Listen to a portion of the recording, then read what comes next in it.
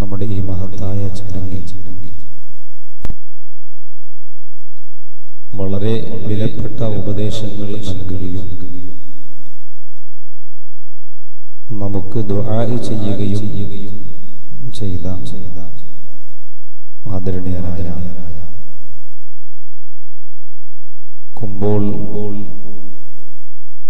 തറവാട്ടിലെ കാരണവർ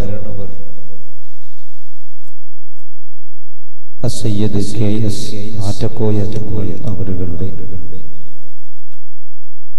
പ്രിയപ്പെട്ട മകനും ഇന്ന് ഒരുപാട് ദീനി സ്ഥാപനങ്ങൾക്കും ദീനി സംരംഭങ്ങൾക്കും ആത്മീയ ചടങ്ങുകൾക്കും വളരെ വൈശിഷ്ട്യമുള്ള നേതൃത്വം നൽകുന്ന ആദരണീയരായ സയ്യിദുനാ മുഖ്താർ തങ്ങൾ ഈ പ്രദേശത്തിലെ ദീനി പ്രവർത്തനങ്ങളുടെ നേതൃത്വമാണ് പ്രിയപ്പെട്ട സുബൈർ ദാരിമി ഉസ്താദ്, വേദിയിലെ പണ്ഡിതന്മാർ, മഹല്ല് ഭാരവാഹികൾ, ഉറൂസ് കമ്മിറ്റിയുടെ നേതൃത്വമായ കമ്മിറ്റി അംഗങ്ങൾ, നല്ലവരായ കാരണവന്മാർ, ഏറ്റവും താല്പര്യമുള്ള യുവാക്കൾ, ശബ്ദം ശ്രവിക്കുന്ന ഉമ്മമാർ, സഹോദരിമാർ, അല്ലാഹു റബ്ബ് സുബ്ഹാനഹു വ തആല അല്ലാഹുവിന്റെ അടിമകളുടെ കൂട്ടത്തിൽ അല്ലാഹുവിലേക്ക് ഏറ്റവും അടുത്തവരും വിലായത്തിന്റെ പദവി നേടിയവരുമായ സയ്യിദത്തുനാ മണവാട്ടി ബീവി റളിയല്ലാഹു അൻഹ എന്ന പേരിൽ അറിയപ്പെടുന്ന ഒരു മഹദിയുടെ ഉറൂസിനോട് അനുബന്ധിച്ച് സംഘടിപ്പിക്കപ്പെട്ടിട്ടുള്ള മതവിജ്ഞാന വേദിയിൽ സംഗമിക്കാൻ അല്ലാഹു ഭാഗ്യം നൽകിയവരാണ് നാം. അല്ലാഹു തആല അതുപോലെയുള്ള മഹാത്മാക്കളോട് ബന്ധം സ്ഥാപിക്കാനും അതുവഴി ഇരു ലോകത്തും വിജയം കരഗതമാക്കാൻ അല്ലാഹു അനുഗ്രഹിക്കുമാറാവട്ടെ. ആമീൻ എന്ന് ആമുഖമായി ദുആ ചെയ്യുകയാണ്. ഞാനിവിടെ ഇരിക്കുന്ന സമയത്ത് ബഹുമാനപ്പെട്ട തങ്ങൾ എന്നോട് പറഞ്ഞു, ഇവിടെ എല്ലാ വർഷവും ഉറൂസ് നടക്കാറുണ്ട്. മാത്രമല്ല ഈ നാട്ടിലെ ചെറുപ്പക്കാർക്ക് പ്രത്യേകിച്ച് ഉറൂസ് എന്ന് പറഞ്ഞാൽ വലിയ ആവേശമാണ്. വളരെയധികം ആവേശമുള്ള രൂപത്തിൽ ഇതിനെ ഇവർ കൊണ്ടാടുന്നു എന്ന് വലിയ സന്തോഷം കൊണ്ട് ബഹുമാനപ്പെട്ട തങ്ങളവരുകൾ എന്നോട് പറയുകയാണ്. അല്ലാഹു ഈ നാട്ടുകാർക്ക് അതിന്റെ ബറക്കത്ത് അല്ലാഹു നൽകുമാറാവട്ടെ. കേവലം രാത്രി സമയങ്ങളിൽ മാത്രമല്ല, മറിച്ച് പകലിലും ജാതി മത വ്യത്യാസമന്യേ എല്ലാവരും ഇവിടെ മറപ്പെട്ട് കിടക്കുന്ന മഹദിയുടെ പൊരുത്തം വാങ്ങാനായി വരുന്നു എന്ന് അറിയാൻ സാധിച്ചു. മഹാന്മാർക്ക് വലിയ പവറും അതിൽ ഒരു സംശയവും ഇല്ല. ഓരോ സ്ഥലങ്ങളിൽ നേർച്ചയുടെ വിഭവങ്ങൾ വ്യത്യസ്തമാണ്. ഇവിടെ എന്നോട് സുബൈർ ദാരിമി ഉസ്താദ് പറഞ്ഞു, വെറ്റില അടുക്കാൻ ഇവിടെ നേർച്ച ചെയ്താൽ ഏത് കാര്യവും പരിഹാരമാണ്. ചില സ്ഥലങ്ങളിൽ അങ്ങനെ, വേറെ ചില സ്ഥലങ്ങളിൽ പഞ്ചസാര നേർച്ച ചെയ്യും. മഹാന്മാരായ പണ്ഡിതന്മാർ രചിച്ച കിതാബുകൾ നോക്കിയാൽ കാണാം, ഓരോ മഖ്ബറകളിൽ വ്യത്യസ്തമായ നിലക്കുള്ള നേർച്ചയുടെ രൂപങ്ങൾ പണ്ഡിതന്മാർ രേഖപ്പെടുത്തിയിട്ടുണ്ട്. നമ്മുടെ മംഗലാപുരം ഭാഗത്ത് ഒരു പള്ളിയുണ്ട്, ഉത്തപട്ട് പള്ളി എന്നാണ് ആ പള്ളിന്റെ പേര്.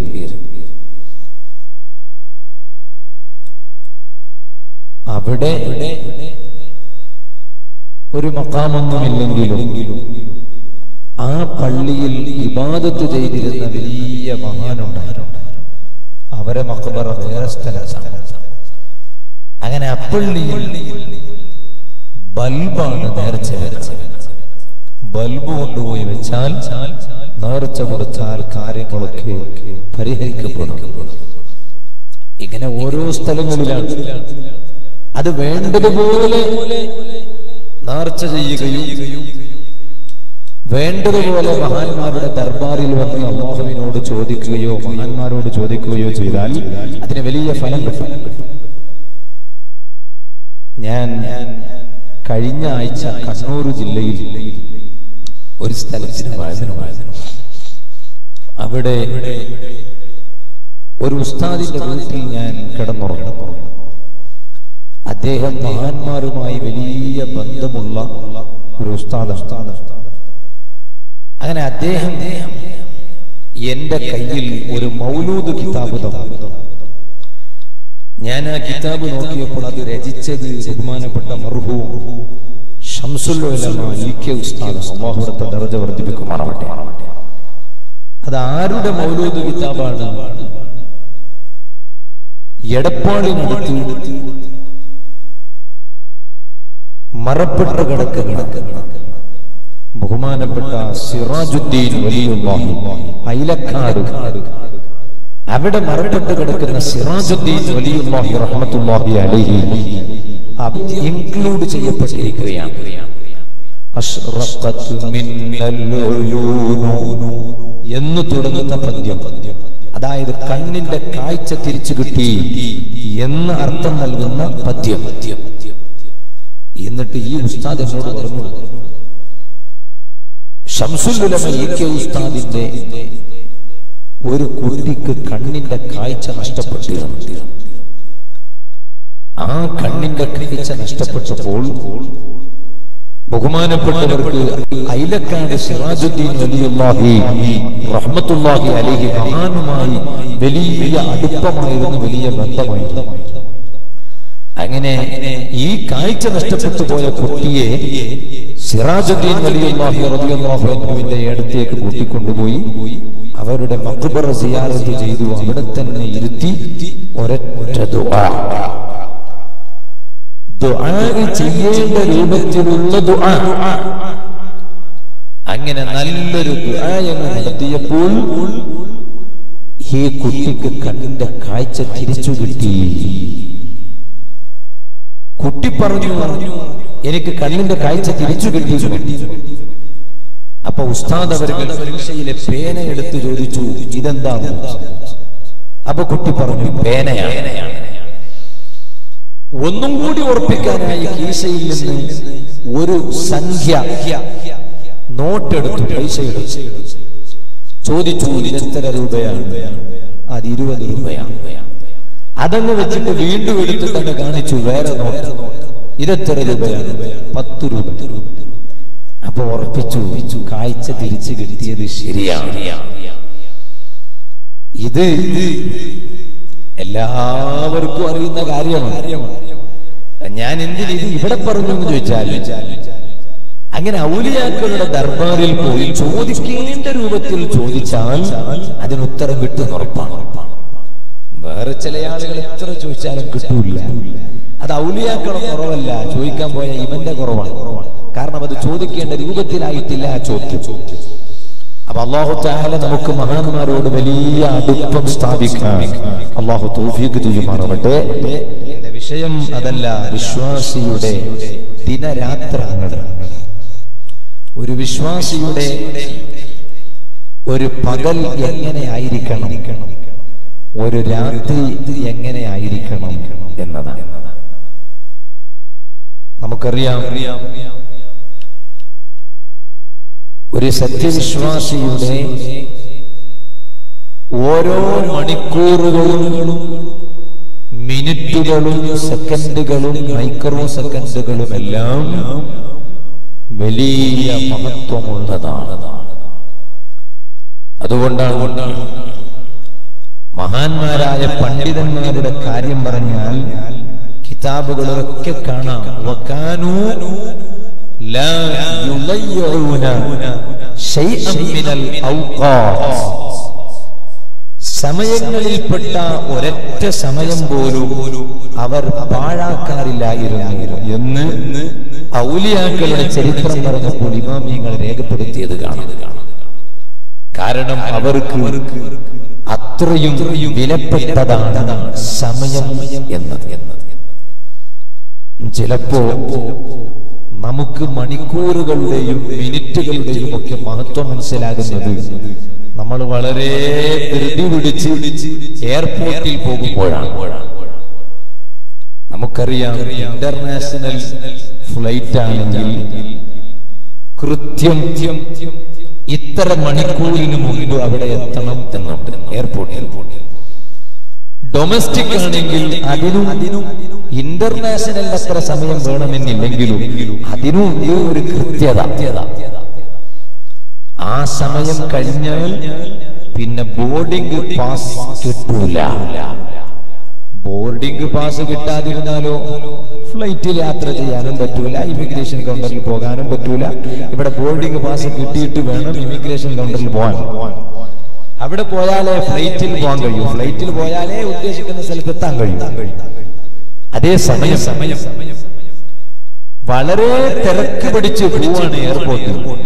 സുബ്ഹാനല്ലാഹ്, ഒരു 5 മിനിറ്റേ ബാക്കിയുള്ളൂ. 5 മിനിറ്റും കൂടി കഴിഞ്ഞാൽ ബോർഡിംഗ് പാസിന്റെ കൗണ്ടർ ക്ലോസ് ആവും.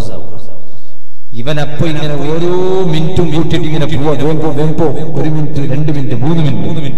അപ്പോഴാണ് ഈ മിനിറ്റുകളുടെ മഹത്വം മനസ്സിലാവും. അതുപോലെ റെയിൽവേ സ്റ്റേഷനിൽ എത്തിയാലും അങ്ങനെ തന്നെയാണ്. ഇവൻ കാസർഗോഡ് റെയിൽവേ സ്റ്റേഷനിൽ പോയി കോഴിക്കോട്ടേക്ക് പോകാൻ പറ്റും. കൃത്യം 12 മണിക്ക് ട്രെയിനാണ്. ഇവനവിടെ എത്തുന്നത് 12:01 ട്രെയിൻ വിട്ടു. കൃത്യസമയത്ത് പോകുന്ന ട്രെയിനാണെങ്കിൽ കേട്ടോ. അപ്പോ അങ്ങനെ ട്രെയിനിൽ അങ്ങനെ ഒരു കുറവുണ്ട്. നമ്മളെ നാട്ടിലൊരു ട്രെയിൻ എത്തി മംഗലാപുരം. കൃത്യം 7 മണിക്ക് എത്തുന്ന ട്രെയിനാണ്. അപ്പൊ കൃത്യം തന്നെ എത്തി 7 മണി. എല്ലാവർക്കും വല്ലാത്തൊരു സംശയം, ഇതെങ്ങനെ 7 മണിക്ക് എത്തിയത്? കൃത്യം എത്തൂലല്ലോ ട്രെയിൻ. അപ്പോഴാണ് അനൗൺസ്മെന്റ് ചെയ്യേണ്ടത്. അത് ക്ഷമിക്കണം, ദയവ് ചെയ്ത് ക്ഷമിക്കണം, ഇന്നലെ 7 മണിക്ക് എത്തേണ്ട ട്രെയിനാണ്, ഇന്ന് എത്തിയതാണ്. അപ്പൊ ഞാൻ പറഞ്ഞത് ആ സമയങ്ങളിലാണ് സത്യത്തിൽ ഒരു സമയത്തിന്റെ വില മനസ്സിലാക്കാൻ. അൽ വഖ്തു സൈഫ്. ഇമാം നവവി റളിയല്ലാഹു അൻഹു അവിടുത്തെ കിതാബിന്റെ തുടക്കത്തിൽ എഴുതി വെച്ചത് കാണാം. അൽ വഖ്തു സൈഫുൻ ഇല്ലം തഖ്തഉഹു ഖതഅക. സമയം എന്ന് പറഞ്ഞാൽ അത് ഒരു വാളാണ്. Time it is A sword. സമയം എന്ന് പറഞ്ഞാൽ അതൊരു വാളാണ്. കന്നഡയിൽ ഖഡ്ഗ എന്ന് പറയും, വാളാണ്. കന്നഡ പറയാൻ കാരണം നോട്ടീസ് രണ്ടും ഉണ്ട്, മലയാളം ഉണ്ട്, കന്നഡ ഉണ്ട്. അതുകൊണ്ടാണ് ഞാൻ കന്നഡ കൂടി പറഞ്ഞു. അപ്പൊ വാളാണ് സമയം എന്ന് പറഞ്ഞാൽ, വാളാണ്. ഇല്ലം തഖ്തഉഹു. എന്നിട്ട് ഇമാം നവവി റളിയല്ലാഹു അൻഹു കിതാബിന്റെ ആമുഖത്തിൽ പറയാണ്, ആ സമയത്തെ നീ മുറിച്ചില്ല എന്ന് കണ്ടാൽ, അതായത് സമയത്തെ വേണ്ടതുപോലെ നീ ഉപയോഗിച്ചില്ല എന്ന് കണ്ടാൽ, സമയം നിന്നെ മുറിക്കും. അതുകൊണ്ട് സമയം നിന്നെ മുറിക്കുന്നതിന് മുമ്പ് നീ സമയത്തെ മുറിക്കണം. ഇമാം നവവി റളിയല്ലാഹു അൻഹു ഇവിടുത്തെ കിതാബിന്റെ ആമുഖത്തിൽ പറയാം. അപ്പൊ സമയത്തിന് വലിയ മഹത്വം.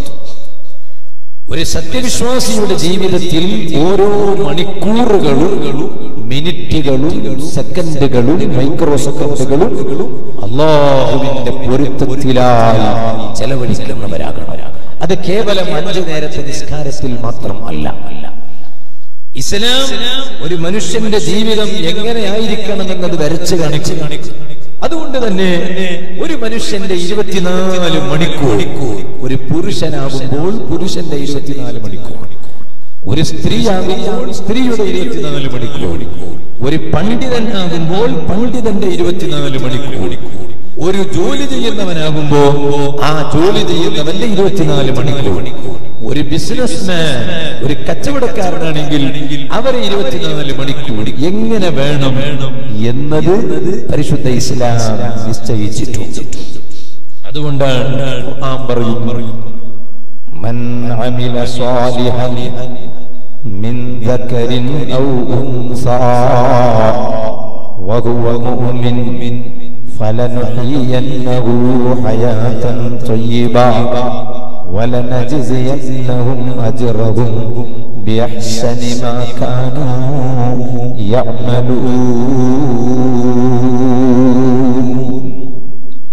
ഖുർആൻ പറയുകയാണ്, ഏതൊരു പുരുഷനായാലും ഏതൊരു സ്ത്രീയായാലും മൻ അമില സ്വാലിഹൻ മിൻ ദക്കരിൻ ഔ ഉൻസാ, ഈമാനുള്ളൊരു പുരുഷൻ ഈമാനുള്ളൊരു സ്ത്രീ സൽക്കർമ്മം ചെയ്താൽ, ഇബാദത്തുകൾ ചെയ്ത് റബ്ബിലേക്ക് അടുത്താൽ 2 കാര്യമാണ് അവർക്ക് കിട്ടാൻ പോകുന്നത്. ഒന്നാമത്തത് ഖുർആൻ പറയുകയാണ്, ഫലനുഹ്യിയന്നഹു ഹയാതൻ ത്വയ്യിബാ, ഒരു നല്ല ജീവിതം അല്ലാഹു അവർക്ക് നൽകുകയാണ്. ഓ മുഅ്മിനീങ്ങളെ, ഓ കാരണവന്മാരെ, ഓ ചെറുപ്പക്കാരെ, ഉമ്മമാരെ, സഹോദരിമാരെ, ഒരു നല്ല ജീവിതം വേണമെന്ന് കൊതിക്കാത്തവരുണ്ടാകുമോ? ഒരു നല്ല ജീവിതം അല്ലാഹു തആല ബഹുമാനപ്പെട്ട സയ്യിദുനാ മുഖ്താർ തങ്ങൾക്ക് അല്ലാഹു ആഫിയത്തുള്ള ദീർഘായുസ്സ് കൊടുക്കട്ടെ. തങ്ങളെ കൂടെ ഞാനും കഴിഞ്ഞ മാസം ബഹ്റൈനിൽ ഒരു പരിപാടിക്ക് സംബന്ധിക്കാൻ പോയി. നമ്മുടെ ദക്ഷിണ കർണാടക സുന്നി സെന്റർ, അതിന്റെ നേതൃത്വം ബഹുമാനപ്പെട്ടവരുടെ പിതാവ് ആദരണീയരായ ഫുട്ബോൾ തറവാട്ടിലെ കാരണവർ തങ്ങൾ അല്ലാഹു ആഫിയത്തുള്ള ദീർഘായുസ്സ് കൊടുക്കട്ടെ. അങ്ങനെ ഫ്ലൈറ്റിൽ എത്തിയ ഉടനെ സുബ്ഹാനല്ലാഹ്, എന്റെ കീശയിൽ പാസ്പോർട്ട് ഉണ്ട്, വിസ കോപ്പിയുണ്ട്, അതുപോലെ തന്നെ ഫ്ലൈറ്റിൽ വേണ്ടതുണ്ട്. ബഹുമാനപ്പെട്ട തങ്ങളവരെ കീശയിൽ പാസ്പോർട്ടും വിസ കോപ്പിയും മാത്രമല്ല, ദലായിലുൽ ഖൈറാത്ത്, സ്വലാത്ത് കിതാബിന്റെ മറ്റു 7. അപ്പോഴാണ് ഞാൻ ചിന്തിക്കുന്നത്, ഇപ്പൊ ഫ്ലൈറ്റിൽ ഇതൊക്കെ കൊണ്ടുപോകാൻ പറ്റുമല്ലേ? എന്നിട്ട് ഫ്ലൈറ്റിൽ ഇരുന്ന ഉടനെ ആദ്യത്തെ സമയങ്ങളിൽ മുഴുവനും തങ്ങളവരുകളിൽ സ്വലാത്തുമായിട്ട് ഇങ്ങനെ കൂടുകയാണ്. എന്നിട്ട് അതിന്റെ കാര്യം എന്നോട് ഇങ്ങോട്ട് പറയാം. അപ്പൊ ഞാൻ ഇങ്ങനെ ആലോചിച്ചു, സുബ്ഹാനല്ലാഹ്, എന്തൊരു നല്ല ജീവിതം. അപ്പൊ എനിക്കും കൂടി അത് കണ്ടപ്പോൾ എനിക്ക് പഠിക്കാൻ സാധിച്ചു. അല്ലാഹു അവിടത്തേക്ക് അതുപോലെയുള്ള നേതൃത്വം അല്ലാഹു നമുക്ക് നിലനിർത്തി തരുമാറാകട്ടെ. ഒരു നല്ല ജീവിതം, മറ്റുള്ളവർ നമ്മെ നോക്കിയിട്ട് പഠിക്കാൻ പറ്റിയ ജീവിതം, ജനങ്ങൾ നമ്മെ നോക്കിയിട്ട് കണ്ട് മനസ്സിലാക്കാൻ പറ്റിയ ജീവിതം. ഖുർആൻ പറയും, ഒരു പുരുഷനായാലും സ്ത്രീയായാലും സൽക്കർമ്മങ്ങൾ ചെയ്താൽ അവർക്ക് അല്ലാഹു തആല നല്ല ജീവിതം നൽകുകയാണ്. അതാണ് ഒന്ന്. മറ്റൊരു കാര്യം എന്താണ്? ഖുർആൻ പറയുന്നു, വലനജ്സിയന്നഹും അജ്റഹും ബിഅഹ്സനി മാ കാനൂ യഅമലൂൻ. അവർ ചെയ്ത സൽക്കർമ്മങ്ങൾ എന്തെല്ലാമാണോ ആ സൽക്കർമ്മങ്ങൾക്ക് പകരമായി അല്ലാഹു തആല ഒരുപാട് പ്രതിഫലം നൽകുന്നു. അപ്പോൾ ഒരു മുഅ്മിനിന്റെ ജീവിതം തന്നെ ഒരുപാട് പ്രതിഫലങ്ങളെ മാറിക്കൂട്ടാൻ പറ്റിയ ജീവിതമാണ്. നിങ്ങളൊന്ന് ആലോചിച്ചു നോക്ക്, ഒരു മുഅ്മിനിന്റെ ഒരു യഥാർത്ഥത്തിൽ തുടങ്ങുന്നത് മഗ്രിബ് മുഖേനയാണ്. അല്ലേ? നാളെ ഒന്നാണെങ്കിൽ, മാസം ഒന്നാണെങ്കിൽ അതിന്റെ തുടക്കം ഇന്നത്തെ മഗ്രിബ് മുതലാണ്. പിന്നെ 12 മണിക്ക് ശേഷം തുടങ്ങും. അത് ഇംഗ്ലീഷിന്റെ കണക്ക്. നമ്മുടെ ഇസ്ലാമികമായ കണക്ക് നാളെ റമളാൻ ഒന്നാണെങ്കിൽ അതിന്റെ മഹത്വം ഇന്നത്തെ മഗ്രിബ് മുതൽ തന്നെ തുടങ്ങും. അതാണ്. അതുകൊണ്ടാണ് നാളെ പെരുന്നാളാണെങ്കിൽ ഇന്നത്തെ മഗ്രിബ് മുതൽക്ക് തന്നെ അതിന്റെ സമയം തുടങ്ങും. അതുമായി ബന്ധപ്പെട്ട കാര്യങ്ങൾ തുടങ്ങും. അപ്പൊ ഒരു മനുഷ്യന്റെ തുടക്കം അത് മഗ്രിബ് മുഖേനയാണ്. അതുകൊണ്ട് തന്നെ ആ മഗ്രിബ് മുഖേന ഒരു സത്യവിശ്വാസിയുടെ നേരം എങ്ങനെയായിരിക്കണം? മഗ്രിബിന്റെ ആദ്യത്തെ സമയം, ഉമ്മമാരെ, നിങ്ങൾ വളരെ ഗൗരവത്തിൽ ചിന്തിക്കേണ്ട ഒരു കാര്യം ആ സമയത്തിലുണ്ട്. പഴയ കാലത്തെ ഉമ്മമാർ അവർ കുട്ടികളെ വൈകുന്നേരം കളിക്കാനായി വീട്ടിൽ നിന്ന് പുറത്തേക്ക് പറഞ്ഞയച്ചാൽ തന്നെ ആ കുട്ടികളോട് പറയും, മക്കളെ മഗ്രിബായാൽ വീട്ടിലേക്ക് തിരിച്ചെത്തണം. അതേ കാരണം ആ ഉമ്മമാർ കുട്ടികളെ വല്ലാതെ ശ്രദ്ധിക്കാറുണ്ടായിരുന്നു. എന്തേ മഗ്രിബായാൽ വീട്ടിൽ തിരിച്ചെത്തണമെന്ന് പറഞ്ഞിരുന്നത്? ആ മഗ്രിബിന്റെ ആദ്യത്തെ സമയമുണ്ടല്ലോ, ഹബീബായ നബി സല്ലല്ലാഹു അലൈഹി വസല്ലം പറയുകയാണ്, ആ സമയം നിങ്ങളെ ചെറിയ കുരുന്ന് മക്കളിലെ ആ മക്കളെ നിങ്ങൾ പുറത്തേക്ക് അയക്കണ്ട. കാരണം ആ സമയത്തിനൊരു പന്തികേടുണ്ട്. എന്താണ് ആ സമയത്തിനുള്ള പന്തികേട്?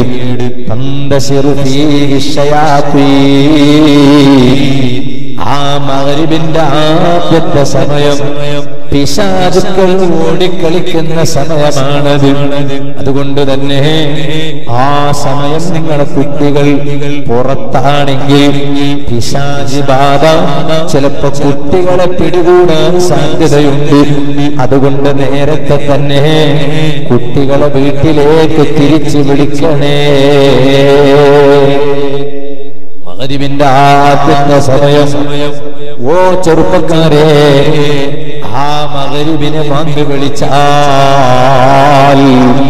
ചിലപ്പോ നമ്മളുള്ളത് ഏതോ ഒരു ക്രിക്കറ്റ് ഗ്രൗണ്ടിലായിരിക്കും, ഫുട്ബോൾ ഗ്രൗണ്ടിലായിരിക്കും. ആ സമയത്ത് നമ്മുടെ താല്പര്യം ചിലപ്പോൾ ക്രിക്കറ്റ് ആയിരിക്കും, ചിലപ്പോൾ ഫുട്ബോൾ ആയിരിക്കും. പക്ഷേ നമ്മൾ പരിഗണിക്കേണ്ടത് നമ്മുടെ താല്പര്യമല്ല, ഖാലിഖായ അല്ലാഹ്, ആ റബ്ബിന്റെ താല്പര്യത്തെയാണ്. അല്ലാഹുവിന്റെ താല്പര്യം മഗ്രിബ് ബാങ്ക് വിളിച്ചാൽ ഉടനെ നിസ്കരിക്കലാണ്. പടച്ച റബ്ബിന്റെ താല്പര്യം പരിഗണിക്കുന്ന ചെറുപ്പക്കാരനാണോ? ഏത് കളി കളിക്കുകയാണെങ്കിൽ തന്നെ ഉടൻ തന്നെ ബാങ്ക് കേട്ടാൽ അവനതാ നിസ്കരിക്കാൻ ഒരുങ്ങുകയാണ്. ആ മഗ്രിബ് നിസ്കരിക്കുകയാണ്. ആ മഗ്രിബ് നിസ്കാരം കഴിഞ്ഞാൽ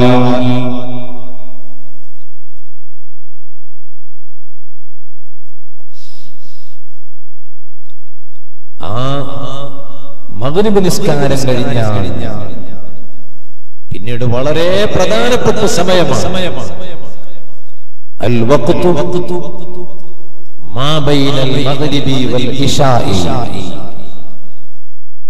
മഗ്രിബിന്റെയും ഇശാഇന്റെയും ഇടയിലെ സമയം വഖ്തും മുബാറകും, വളരെ ബറക്കത്താക്കപ്പെട്ട സമയമാണ് മഗ്രിബിന്റെയും ഇശാഇന്റെയും ഇടയിലെ സമയം.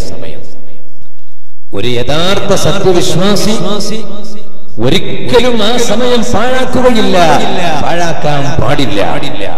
പക്ഷേ ഞാൻ വളരെ സങ്കടത്തോടെ, വളരെ വേദനയോടെ ഒരു കാര്യം പറയട്ടെ. നമ്മുടെ ഉമ്മമാർ, നമ്മുടെ സഹോദരിമാർ ഏറ്റവും കൂടുതൽ ദുരുപയോഗം ചെയ്യുന്നത് ആ ബർക്കത്താക്കപ്പെട്ട സമയമാണ്. എന്തേ കാരണം? ഷോപ്പിങ്ങിന് പോകുന്നത് ആ സമയത്താണ്, പർച്ചേസിംഗിന് പോകുന്നത് ആ സമയത്താണ്, പിന്നെ നല്ല സീരിയൽ ടെലിവിഷനിൽ വരുന്നതും ആ ബർക്കത്താക്കപ്പെട്ട സമയത്താണ്. ഉച്ചക്ക് 2 മണിക്ക് പ്രധാനപ്പെട്ട സീരിയൽ ഒന്നും ഉണ്ടാവാറില്ല. മെയിൻ സീരിയൽ, സ്ത്രീകളുടെ ശ്രദ്ധ പിടിച്ചു പറ്റുന്ന സീരിയലുകൾ തന്നെ പലപ്പോഴും സംപ്രേഷണം ചെയ്യപ്പെടുന്നത് മഗ്‌രിബ് നിസ്കാരത്തിന്റെ സമയത്താണ്. അത് ഇബ്ലീസിന്റെ പണിയാണ്. എന്താ കാരണം? സ്ത്രീകളെ മഗ്‌രിബ് നിസ്കാരം ഖളാക്കാനും മഗ്‌രിബിന്റെയും ഇശാഇന്റെ ഇടയിലെ ബർക്കത്താക്കപ്പെട്ട സമയത്തെ സ്ത്രീകളെ കൊണ്ട് ദുരുപയോഗം ചെയ്യിപ്പിക്കുക, അത് ഇബ്ലീസിന്റെ പണിയാണ്. ഇബ്ലീസ് പിന്നെ നല്ല പണിയെടുക്കൂല, ഇബ്ലീസ് തിന്നേ ചെയ്യും. ചിലപ്പോ നമുക്ക് തോന്നും, ഓ ഇബ്ലീസ് നല്ല പണിയെടുക്കും. അങ്ങനെ പണ്ഡിതന്മാർ ചരിത്രം രേഖപ്പെടുത്തുന്നത് കാണാം.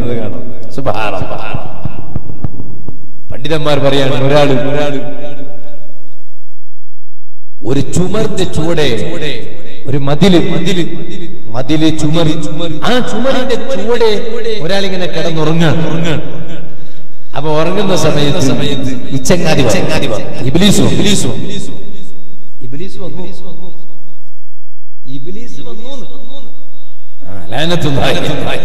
ഞാൻ കരുതി ആദ്യത്തെ അറിയില്ല. ഇബ്ലീസ് വരുമ്പോ ഇയാള് ഈ മതിലിന്റെ ചുവടെ ഇങ്ങനെ കിടന്നുറങ്ങാണ്. സുബ്ഹാനല്ലാഹ്. ഇബ്ലീസ് വന്നിട്ട് ചങ്ങായിനെ വിളിച്ചു. എണീറ്റ ഉടനെ ഇവൻ ഏതൊരു പിന്നെ മതിലിന്റെ പിന്നെ ചുവടെയാണോ കിടന്നുറങ്ങുന്നത്, ആ മതിലങ്ങ് വീണു. സുബ്ഹാനല്ലാഹ്. ഈ ചങ്ങായി ഇബ്ലീസിന് താങ്ക്സ്, നന്ദി. നീ ആരാ? എന്നെ രക്ഷപ്പെടുത്താനായി വന്നതുപോലെ. അഭയം പറഞ്ഞു, ശരിയാണ്, ഞാൻ ഇബ്ലീസാണ്. അപ്പൊ ഇച്ചക്കായി പറഞ്ഞു, ഞാൻ ഇബ്ലീസിനെ കുറിച്ച് മോശം മാത്രമേ ചെയ്യുന്നല്ലേ ഞാൻ പഠിച്ചിട്ടുള്ളൂ, ഇത്ര നല്ല പണിയൊക്കെ ഇബ്ലീസ് ആർക്കോ? അപ്പൊ ഇബ്ലീസ് പറഞ്ഞു, ഞാൻ നല്ല പണിയൊന്നല്ലോ ചെയ്തത്. അപ്പൊ ഇയാൾ പറഞ്ഞു, നല്ല പണിയെന്നല്ലേ, വിളിച്ചില്ല എന്ന് വെച്ചാൽ എന്റെ ജീവൻ പോലെ. അപ്പൊ പറഞ്ഞു, ജീവൻ പോകുന്നു, പക്ഷെ നിനക്ക് ഷഹീദിന്റെ കുലി ഇട്ടായിരുന്നു. ജീവൻ പോകുന്നതാണ്, അങ്ങനെ ജീവൻ പോയിരുന്നെങ്കില് നിനക്ക് ഷഹീദിന്റെ കുലി ഇട്ടുമായിരുന്നു. അത് കിട്ടുന്നത് എനിക്കിഷ്ടല്ല, അതുകൊണ്ട് വേണ്ടാന്ന് വെച്ചിട്ട് വേഗം പിടിച്ചു. അപ്പൊ ഞാൻ പറഞ്ഞത്, ഇബ്ലീസ് അതേ ജീവിതത്തിൽ ഉമ്മമാരെ വളരെ ബറക്കത്താക്കപ്പെട്ട സമയമാണ്. الوقت ما بين المغرب والعشاء وقت مبارك. വളരെ ബറക്കത്താക്കപ്പെട്ട നേരമാണ്. ആ നേരം നിങ്ങൾ സിനിമ കണ്ട് പാഴാക്കേണ്ടതല്ല, സീരിയൽ നോക്കിയിട്ട് പാഴാക്കേണ്ടതല്ല, ഷോപ്പിങ്ങിന് പോകാൻ സമയം കണ്ടെത്തേണ്ടതല്ല.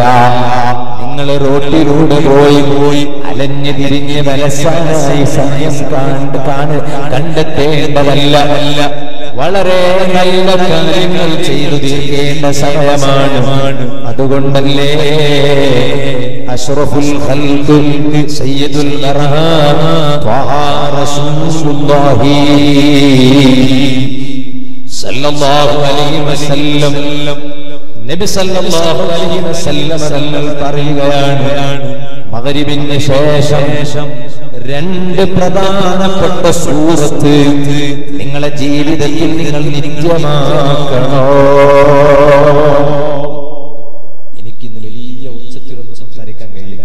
ഞാൻ വലിയ സമാധാനത്തിലേ പ്രസംഗിക്കും. ഒരുപാട് കാര്യങ്ങൾ, ഉപകരിക്കുന്ന കാര്യങ്ങൾ ഞാൻ പറഞ്ഞു തരും. അത് അല്ലാഹു തആല എന്റെ ജീവിതത്തിൽ കൊണ്ടുവരാൻ തൗഫീഖ് നൽകട്ടെ.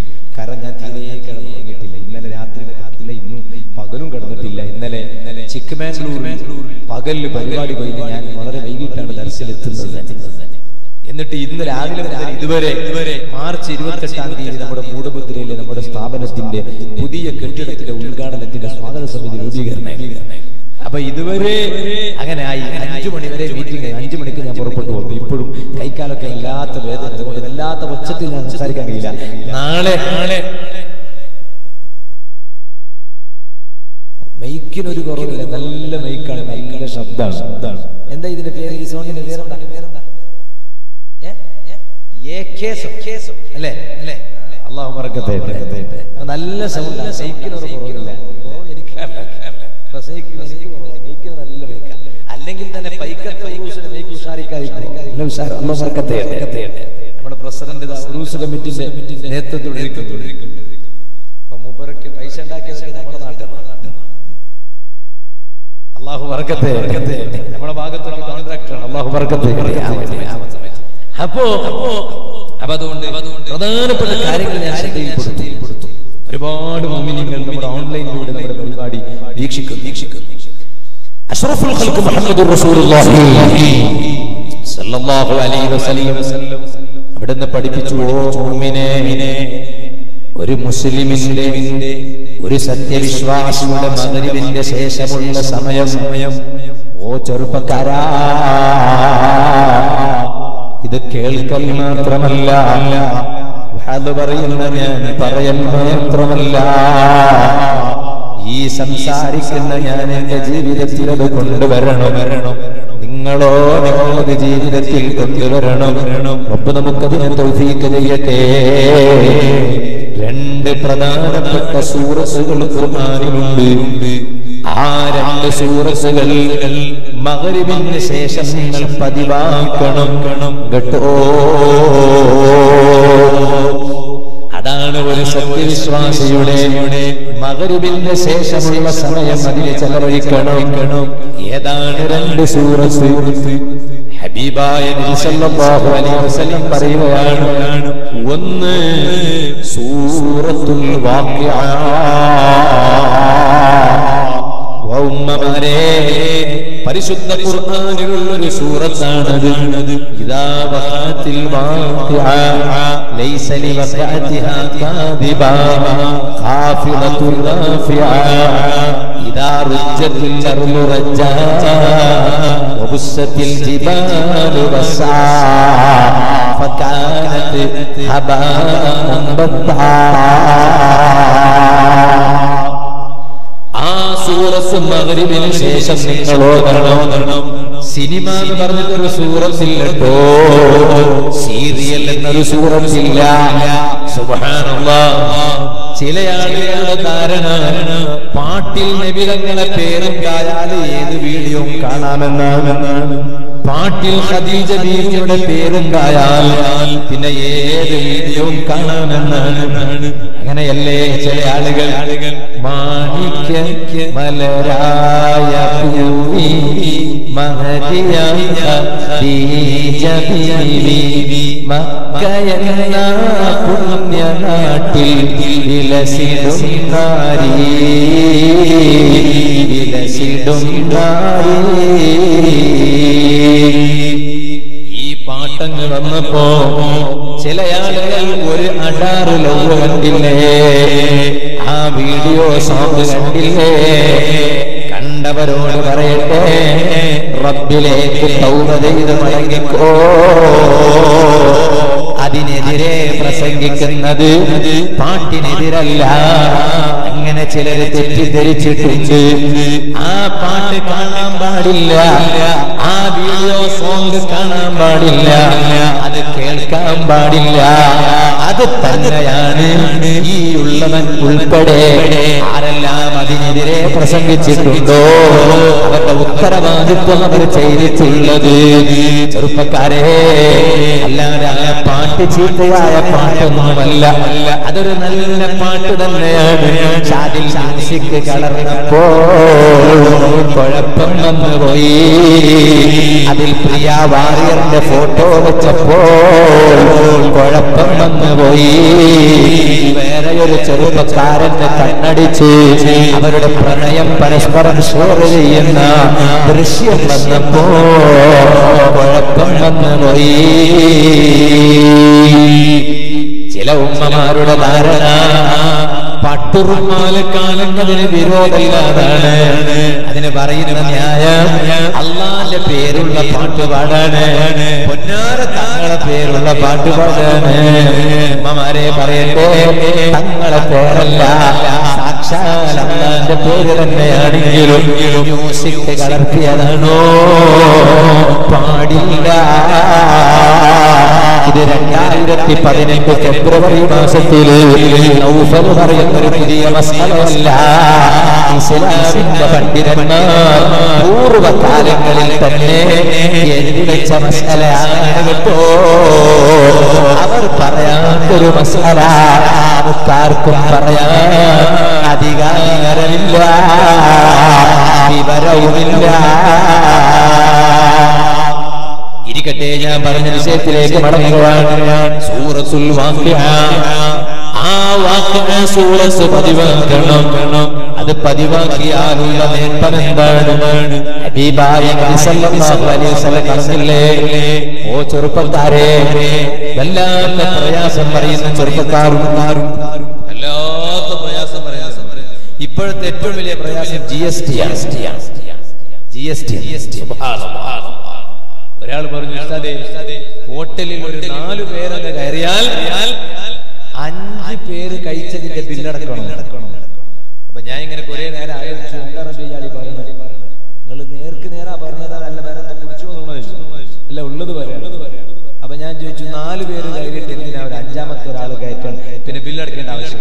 അപ്പൊ ഇയാൾ പറയാ, കയറിയത് 4 പേരാണെങ്കിലും നമ്മൾ വിളിക്കാതെ നമ്മളെ കൂടെ ഒരു അതിഥിയും വരുന്നുണ്ട്. ഞാൻ അത് അസ്രായിലല്ലേ വരുന്നത്? അസ്രായിലാണെങ്കിൽ ഭക്ഷണം കഴിക്കൂല, മലക്കല്ലേ.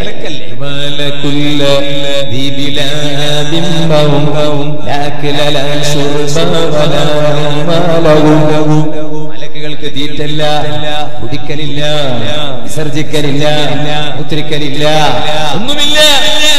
അപ്പൊ ഇയാൾ പറയാലല്ല, ക്ഷണിക്കാതെ GST ആണ്.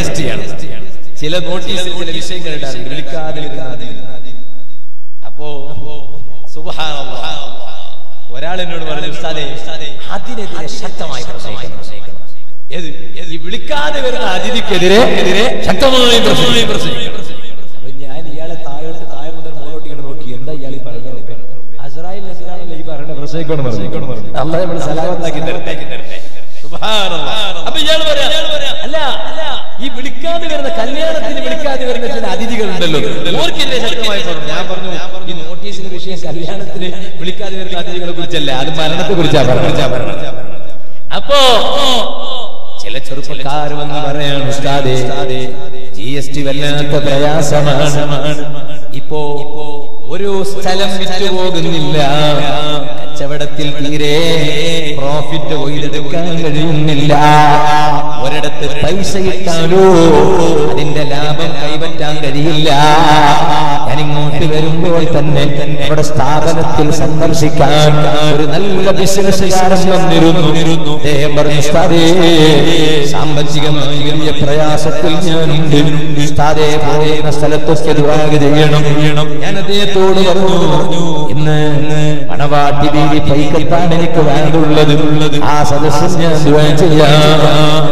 നല്ല മനുഷ്യന്റെ പ്രയാസം എന്താണോ ഇവിടെ മറപ്പെട്ട് കിടക്കുന്ന മഹരിയുടെ ബർക്കത്ത് കൊണ്ട് തീർത്തു കൊടുക്കണേ റഹ്മാനേ. പറഞ്ഞു വന്നത്, ഏത് GST വന്നാലും അതിന്റെ അപ്പുറം ഏത് വന്നാലും നീ ഒരു സൂറത്ത് പതിവാക്കുന്നുണ്ടോ പേടിക്കേണ്ടതില്ല. സർവ GSTയെയും സർവ നിയമങ്ങളെയും തള്ളിക്കളയാൻ മാത്രം പ്രാപ്തമുള്ളൊരു സൂറത്ത് ഖുർആനിലുണ്ട്. ആ സൂറത്താണ് വാഖിഅ സൂറത്ത്.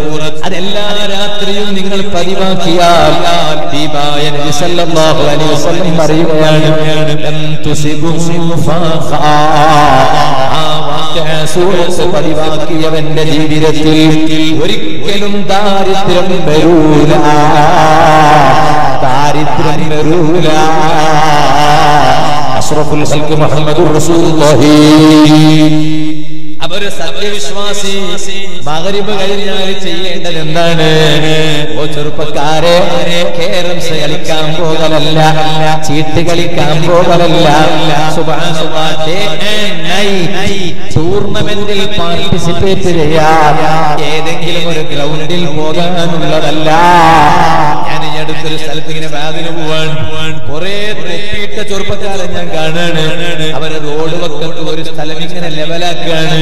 അപ്പൊ ഞാൻ ചോദിച്ചു, ഇവിടെ ഏത് തങ്ങളാ വരുന്നത്? അപ്പൊ പറഞ്ഞു, ഉസ്താദേ തങ്ങളൊന്നുമല്ല, ഡേ ആൻഡ് നൈറ്റ് ടൂർണമെന്റ് നടക്കാൻ പോവാണ്, സ്ഥലം ലെവലാക്കുകയാണ്. ഓ ചെറുപ്പക്കാരാ, ഈ കളിക്കൊരു പരിധിയില്ലേ മോനെ, ഈ കളിക്കൊരു അന്ത്യമില്ലേ മോനെ. ഇതൊരു യഥാർത്ഥത്തിൽ കളിയല്ല. കോഴിക്കോട്ട് സുലൈമാൻ മീരാറുണ്ട്, അദ്ദേഹത്തിന്റെ മക്ബറ കോഴിക്കോട് അങ്ങാടിയിലുണ്ട്. അദ്ദേഹത്തിന് ഒരു സ്വഭാവമുണ്ട്, വൈകുന്നേരം ഇങ്ങനെ നടക്കും. അല്ലെങ്കിൽ വൈകുന്നേരം നടക്കുന്നത് നല്ല സ്വഭാവമാണ്. അത് തെറ്റായ ചിന്തയോടെ ആകാൻ പാടില്ല എന്ന് മാത്രമേ ഉള്ളൂ. ഇതിന്റെ അർത്ഥവും പിടിച്ച് ചെറുപ്പക്കാരാ, കോളേജിന്റെ അടുത്ത് വൈകുന്നേരം പോയി നിൽക്കാൻ പാടില്ല, സ്കൂളിന്റെ അടുത്ത് പോയി വൈകുന്നേരം നിൽക്കാൻ പാടില്ല. ഞാനിങ്ങനെ ആലോചിക്കുകയാണ്, നമ്മൾ ഏതിനെ കുറിച്ചിട്ട് ഞാൻ വാദ പറയേണ്ടത്. ഞാൻ ഈ അടുത്തൊരു സ്ഥലത്ത് പോയപ്പോ സംഘാടകർ എന്നോട് പറയാൻ സംഘാടകരോട് ചോദിച്ചു, പ്രത്യേകിച്ച് സൂചിപ്പിക്കാൻ വല്ലതുണ്ടോ? ഉസ്താദ് പറയാണ്, ഉസ്താദേ ഈ നാട്ടിലെ ചില ആളുകൾക്ക് ഒരു സ്വഭാവം. ഞാൻ ചോദിച്ചു, എന്താ സ്വഭാവം? ഇപ്പൊ ഏത് നാട്ടിലെ ആളുകൾക്കും ചില പ്രത്യേക സ്വഭാവം ഉണ്ടാവും. നിങ്ങളെ പൈക്കത്തുകാർക്ക് ഒരു പ്രത്യേക സ്വഭാവം ഉണ്ടാവും. എന്റെ നാട്ടിൽ അത് ഓരോ മണ്ണിന്റെ പ്രത്യേകത, ഓരോ മണ്ണിന്റെ പ്രത്യേകത. പൊക്കിൾ നോക്കിയാൽ പൊക്കിളിൽ മണ്ണുണ്ടാവും. നമ്മളെ നാട്ടിൽ പറയും ചില ആളുകളെ ശരീരം കണ്ടാൽ സുബ്ഹാനല്ലാഹ് പൊക്കിളുടെ മണ്ണ് പിരിടത്തോളം തിന്നറാണ്. എന്റെ നക്കിണിക്കാണ്, നക്കിണിക്ക് മനസ്സിലാവുണ്ട്. അവന് സലാമത്ത എന്തും പറയാനോ. പൊക്കിളുടെ കുറച്ചൊക്കെ തിരുണ്ടാവും. പൊക്കിളുടെ മണ്ണ് പിരിടത്തോളം ഞെട്ടിപ്പോയി. അപ്പൊ അങ്ങനെ ചിലക്കൊന്നും ഇടയ്ക്കൊരു ശബ്ദം വെച്ചില്ല എന്ന് കണ്ട പിന്നെ അതിന് ചെറുപ്പക്കാർക്ക് ഒരു രസം കിട്ടൂല.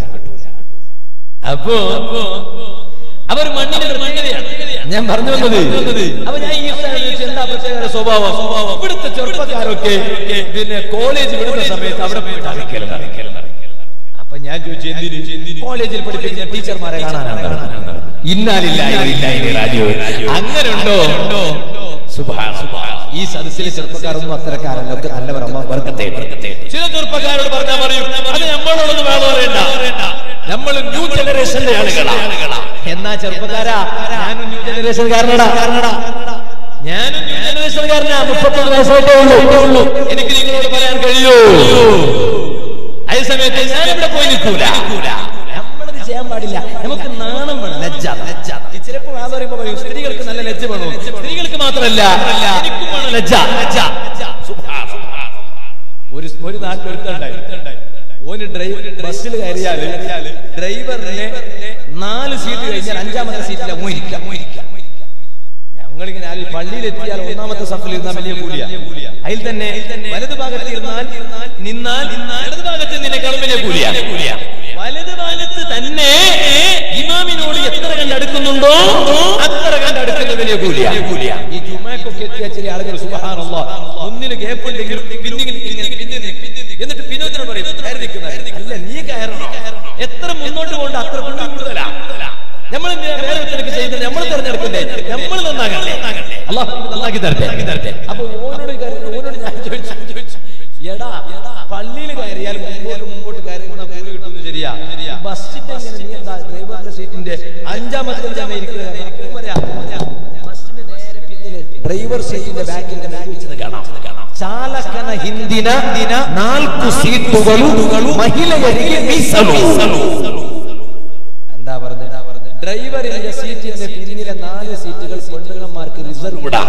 അതുകൊണ്ട് നീ അവിടെ പോയിരിക്കാൻ പാടില്ല.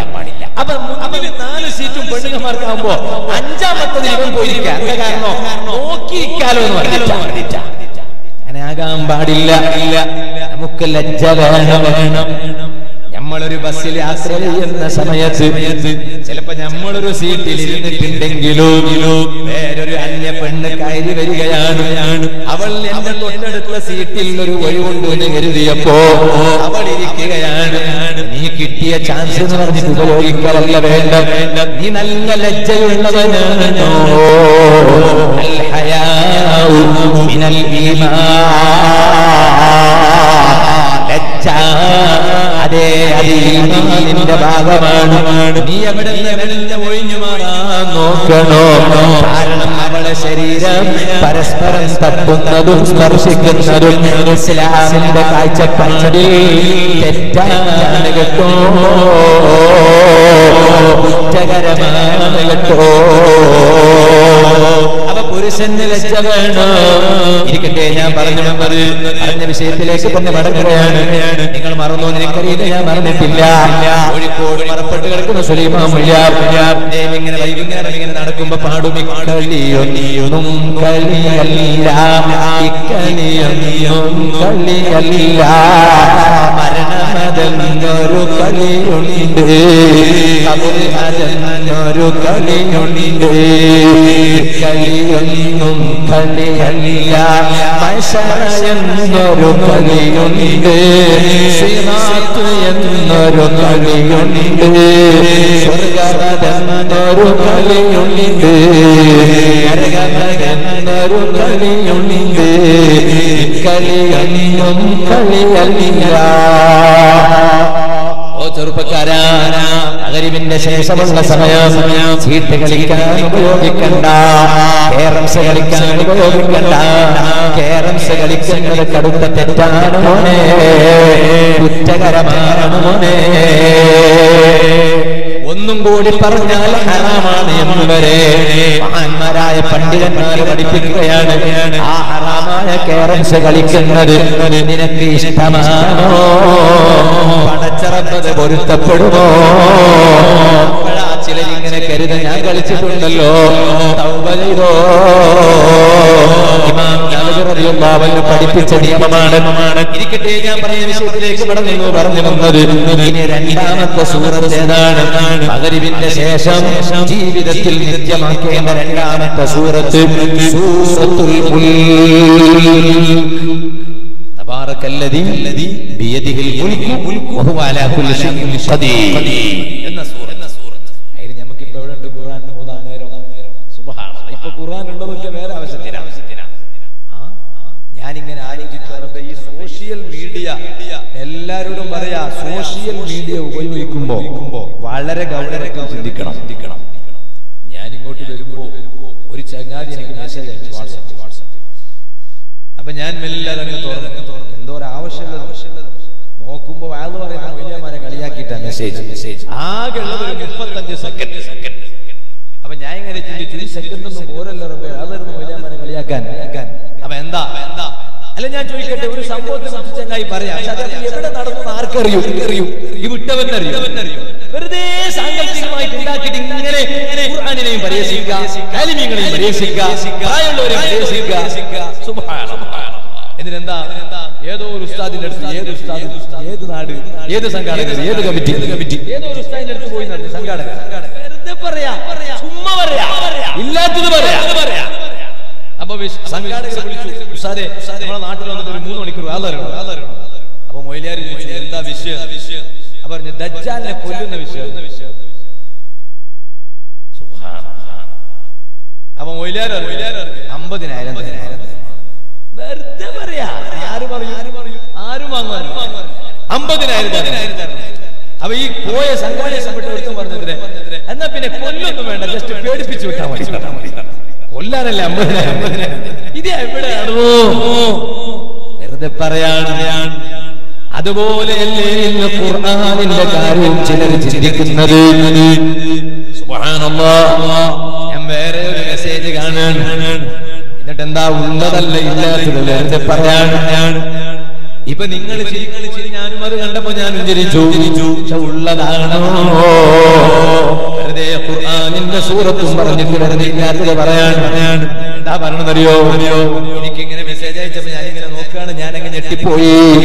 ചിരിക്കാത്തവൻ ചിരിക്കും, പക്ഷെ ഉള്ളതാണോ അതാ ചിന്തിക്കേണ്ടത്. പെണ്ണ് കാണാൻ പോയത്രേ 3 പേര്. പെണ്ണ് കാണാൻ വേണ്ടി 3 പേര് പോയി. ഒരുത്തന്റെ പേര് യൂസുഫ് എന്നാണ്, ഇവരുടെ പേര് യൂനുസ് എന്നാണ്. രണ്ട് കൂട്ടുകാരെ പേര്. പുതിയാപ്പിളന്റെ പേരോ അത് പിന്നെ പറയാ. അപ്പോ ഈ പുതിയ പെണ്ണിനെ ഉപ്പ ഈ കൂട്ടുകാരുടെ ഇതിന്റെ പേരെന്താടാ? യൂസുഫ് പറഞ്ഞു എന്റെ പേര് യൂസുഫാണ്. നിനക്ക് യൂസുഫ് സൂറത്തിന്റെ പരിചയമുണ്ടോ? ഖുർആനിലുണ്ടല്ലോ യൂസുഫ് സൂറത്ത്. അപ്പൊ പറഞ്ഞു ആ പരിചയമുണ്ട്. ഓതി കൊടുത്തു. പിന്നെ ഒരുത്തനോട് ചോദിച്ചു എന്താ നിന്റെ പേര്? പറഞ്ഞു യൂനുസ് എന്നാണ്. അല്ല മോനെ ഖുർആൻ ഉണ്ടല്ലടാ യൂനുസ് സൂറത്ത്. അതെ ഉണ്ട്. നിനക്ക് യൂനുസ് സൂറത്ത് അറിയാമടാ? അറിയാം. ഓതി കൊടുത്തു. അപ്പോഴാണ് പെണ്ണ് കാണാൻ പോകുന്ന പുതിയാപ്പിള ചോദിക്കുന്നത് എന്താ എന്റെ പേര്? അപ്പൊ ഇവൻ പറഞ്ഞു എന്റെ പേര് യൂനുസോ യൂസുഫ് ഒന്നും, അതൊക്കെ കുറെ വലിയ പേരുകളാ, വലിയ സൂറത്തൊക്കെ ഉള്ള പേര്. എന്റെ പേര് യാസീൻ. അപ്പൊ ഇവൻ ഇങ്ങനെ ആലോചിച്ചു, യാസീൻ തന്നെ ഇപ്പൊ ഇയാൾ ഓതാൻ പറഞ്ഞ ഞാൻ കൊടുക്കും, കാരണം ഇച്ചങ്ങ യാസീനും അറിയില്ല. ഉടൻ തന്നെ പറഞ്ഞു എന്റെ പേര് യാസീനാണെങ്കിലും നാട്ടിലുള്ളവർക്ക് എന്നെ വിളിക്കുന്നത് കുളിയുള്ളവായത്. ഇങ്ങനെ ഉണ്ട് ഒരു കാര്യം. അപ്പൊ നിങ്ങൾ ചിരിച്ച പോലെ ഞാനും ചിരിച്ചു പോകും. എവിടെ നടന്നു ഇത്? ഖുർആനിന്റെ സൂറത്ത് പറഞ്ഞ് പരിഹാസം നടത്തുകയാണ്. നമ്മളത് ഷെയർ ചെയ്യാൻ പാടില്ല. ഞാൻ ഇത് പറയാൻ കാരണം അപ്പൊ നിങ്ങൾ ചോദിക്കല്ല മുസ്ലിയാരെ, നിങ്ങളത് പറയാൻ പാടില്ലല്ലോ. ഞാൻ പറഞ്ഞത് അതുപോലത്തെ മെസ്സേജ് ക്രിയേറ്റ് ചെയ്യാൻ പാടില്ല എന്ന് പറയാനാണ്. അത് പറയാതെ വേറെ വഴിയില്ലല്ലോ. അപ്പൊ പറഞ്ഞു വന്നത് ഖുർആൻ സൂറത്തിന്റെ പേരും പറഞ്ഞ് പരിഹസിക്കാനല്ല. ഖുർആൻ നമ്മുടെ ജീവിതത്തിൽ നിത്യമാക്കണം. മഗ്‌രിബിന്റെ ശേഷമുള്ള സമയത്ത് പ്രധാനമായും ഓതേണ്ട ഒരു സൂറത്താണ് തബാറക സൂറത്ത്. എന്റെ ഏതാണ് സൂറത്ത്? ബിസ്മില്ലാഹിർ റഹ്മാനിർ റഹീം. തബാറകല്ലദീ ബിയദിഹിൽ മുൽക്കു വഹുവ അലാ കുല്ലി ശൈഇൻ ഖദീർ എന്ന് തുടങ്ങുന്ന സൂറത്ത്. ഓ ചെറുപ്പക്കാരാ, നാളെ മുതൽ ജീവിതത്തിൽ അങ്ങ് പതിവാക്കിക്കോ. ഉമ്മമാരെ പതിവാക്കിക്കോ, സഹോദരിമാരെ പതിവാക്കിക്കോ. എന്തേ ആ ഒരു സൂറത്തിന് പ്രത്യേകതയുണ്ട്. വഹിയ അൽ മാനിഅതു മിൻ അദാബിൽ ഖബ്രി. ഖബറിന്റെ അദാബിൽ നിന്ന് രക്ഷപ്പെടുത്തുന്ന സൂറത്താണ് സൂറത്തുൽ മുൽക്ക് കേട്ടോ. കാരണം അതുകൊണ്ടല്ലേ ജീവിതകാലത്ത് തബാറക സൂറത്ത് പതിവാക്കിയവരാണോ ആ മനുഷ്യൻ മരണപ്പെട്ട് ഖബറിൽ കഴിയുമ്പോൾ ഖബറിൽ അദാബില്ല. തബാറക സൂറത്ത് പതിവാക്കിയ മനുഷ്യനെ കൊണ്ടുപോയി വഫാത്തിന് ശേഷം ഖബറിൽ ദഫൻ ചെയ്താൽ ആ ഖബറാളിയിലേക്ക് മലക്കുകൾ ചോദ്യം ചോദിക്കാൻ വരികയാണ്. ഹദീസിൽ കാണാം ആദ്യം വരുന്നത് കാലിന്റെ ഭാഗത്തു കൂടെയാണ്. മലക്കുകൾ വന്നിട്ട് ചോദ്യം ചെയ്യുമ്പോ ആ കാലുകൾ പറയും, മലക്കുകളെ ഈ മയ്യിത്തിനോട് നിങ്ങൾ ചോദിക്കേണ്ടതില്ല. കാരണം എന്റെ ഈ കാല് ഉള്ള രൂപത്തിലാണ് ഈ മയ്യിത്ത് ജീവിതകാലത്ത് തബാറക സൂറത്ത് പതിവാക്കിയിട്ടുള്ളത്. ഈ മയ്യിത്തിന്റെ ഒരു രാത്രി പോലും തബാറക സൂറത്ത് പാരായണം മുടങ്ങിയിട്ടില്ല. അപ്പോഴാണ് മലക്കുകൾ വയറിന്റെ ഭാഗത്ത് കൂടെ വന്ന് ചോദിക്കുകയാണ്. അപ്പൊ ഖബറിൽ വയറ് പറയാണ്, ഈ മയ്യിത്തിനോട് നിങ്ങൾ ചോദിക്കണ്ട, ചോദ്യം ചോദിക്കണ്ട. കാരണം എന്റെ ഈ വയറുള്ള സമയത്താണ് ഈ മയ്യിത്ത് ഹയാത്ത് കാലത്ത് ജീവിതത്തിലുടനീളം തബാറക സൂറത്ത് പതിവാക്കിയിട്ടുള്ളത്. സുബ്ഹാന ജല്ല ജലാലു. അപ്പൊ ഖബറിന്റെ അദാബിൽ നിന്ന് രക്ഷപ്പെടാനുള്ള വകുപ്പാണ്. മാത്രമല്ല ജീവിതകാലത്ത് തബാറക പതിവാക്കിയ മനുഷ്യൻ നാളെ മരിച്ചാൽ ഖബറിൽ തബാറക ഓതാൻ വകുപ്പുണ്ട് കേട്ടോ. അതുകൊണ്ടാണ് ഹദീസിന്റെ കിതാബുകളിൽ സംഭവം രേഖപ്പെടുത്തിയത് കാണാം. സ്വഹാബത്ത് ഇങ്ങനെ പോവാണ്. കൂടെ നബി സല്ലല്ലാഹു അലൈഹി വസല്ലം തങ്ങളുണ്ട്. കൂടെ പോവുകയാണ്. ആ പോകുന്ന സമയത്ത് വിശ്രമിക്കാനായി ഒരു മരത്തിന് ചുവട്ടിൽ പോയി ഇരിക്കുകയാണ്.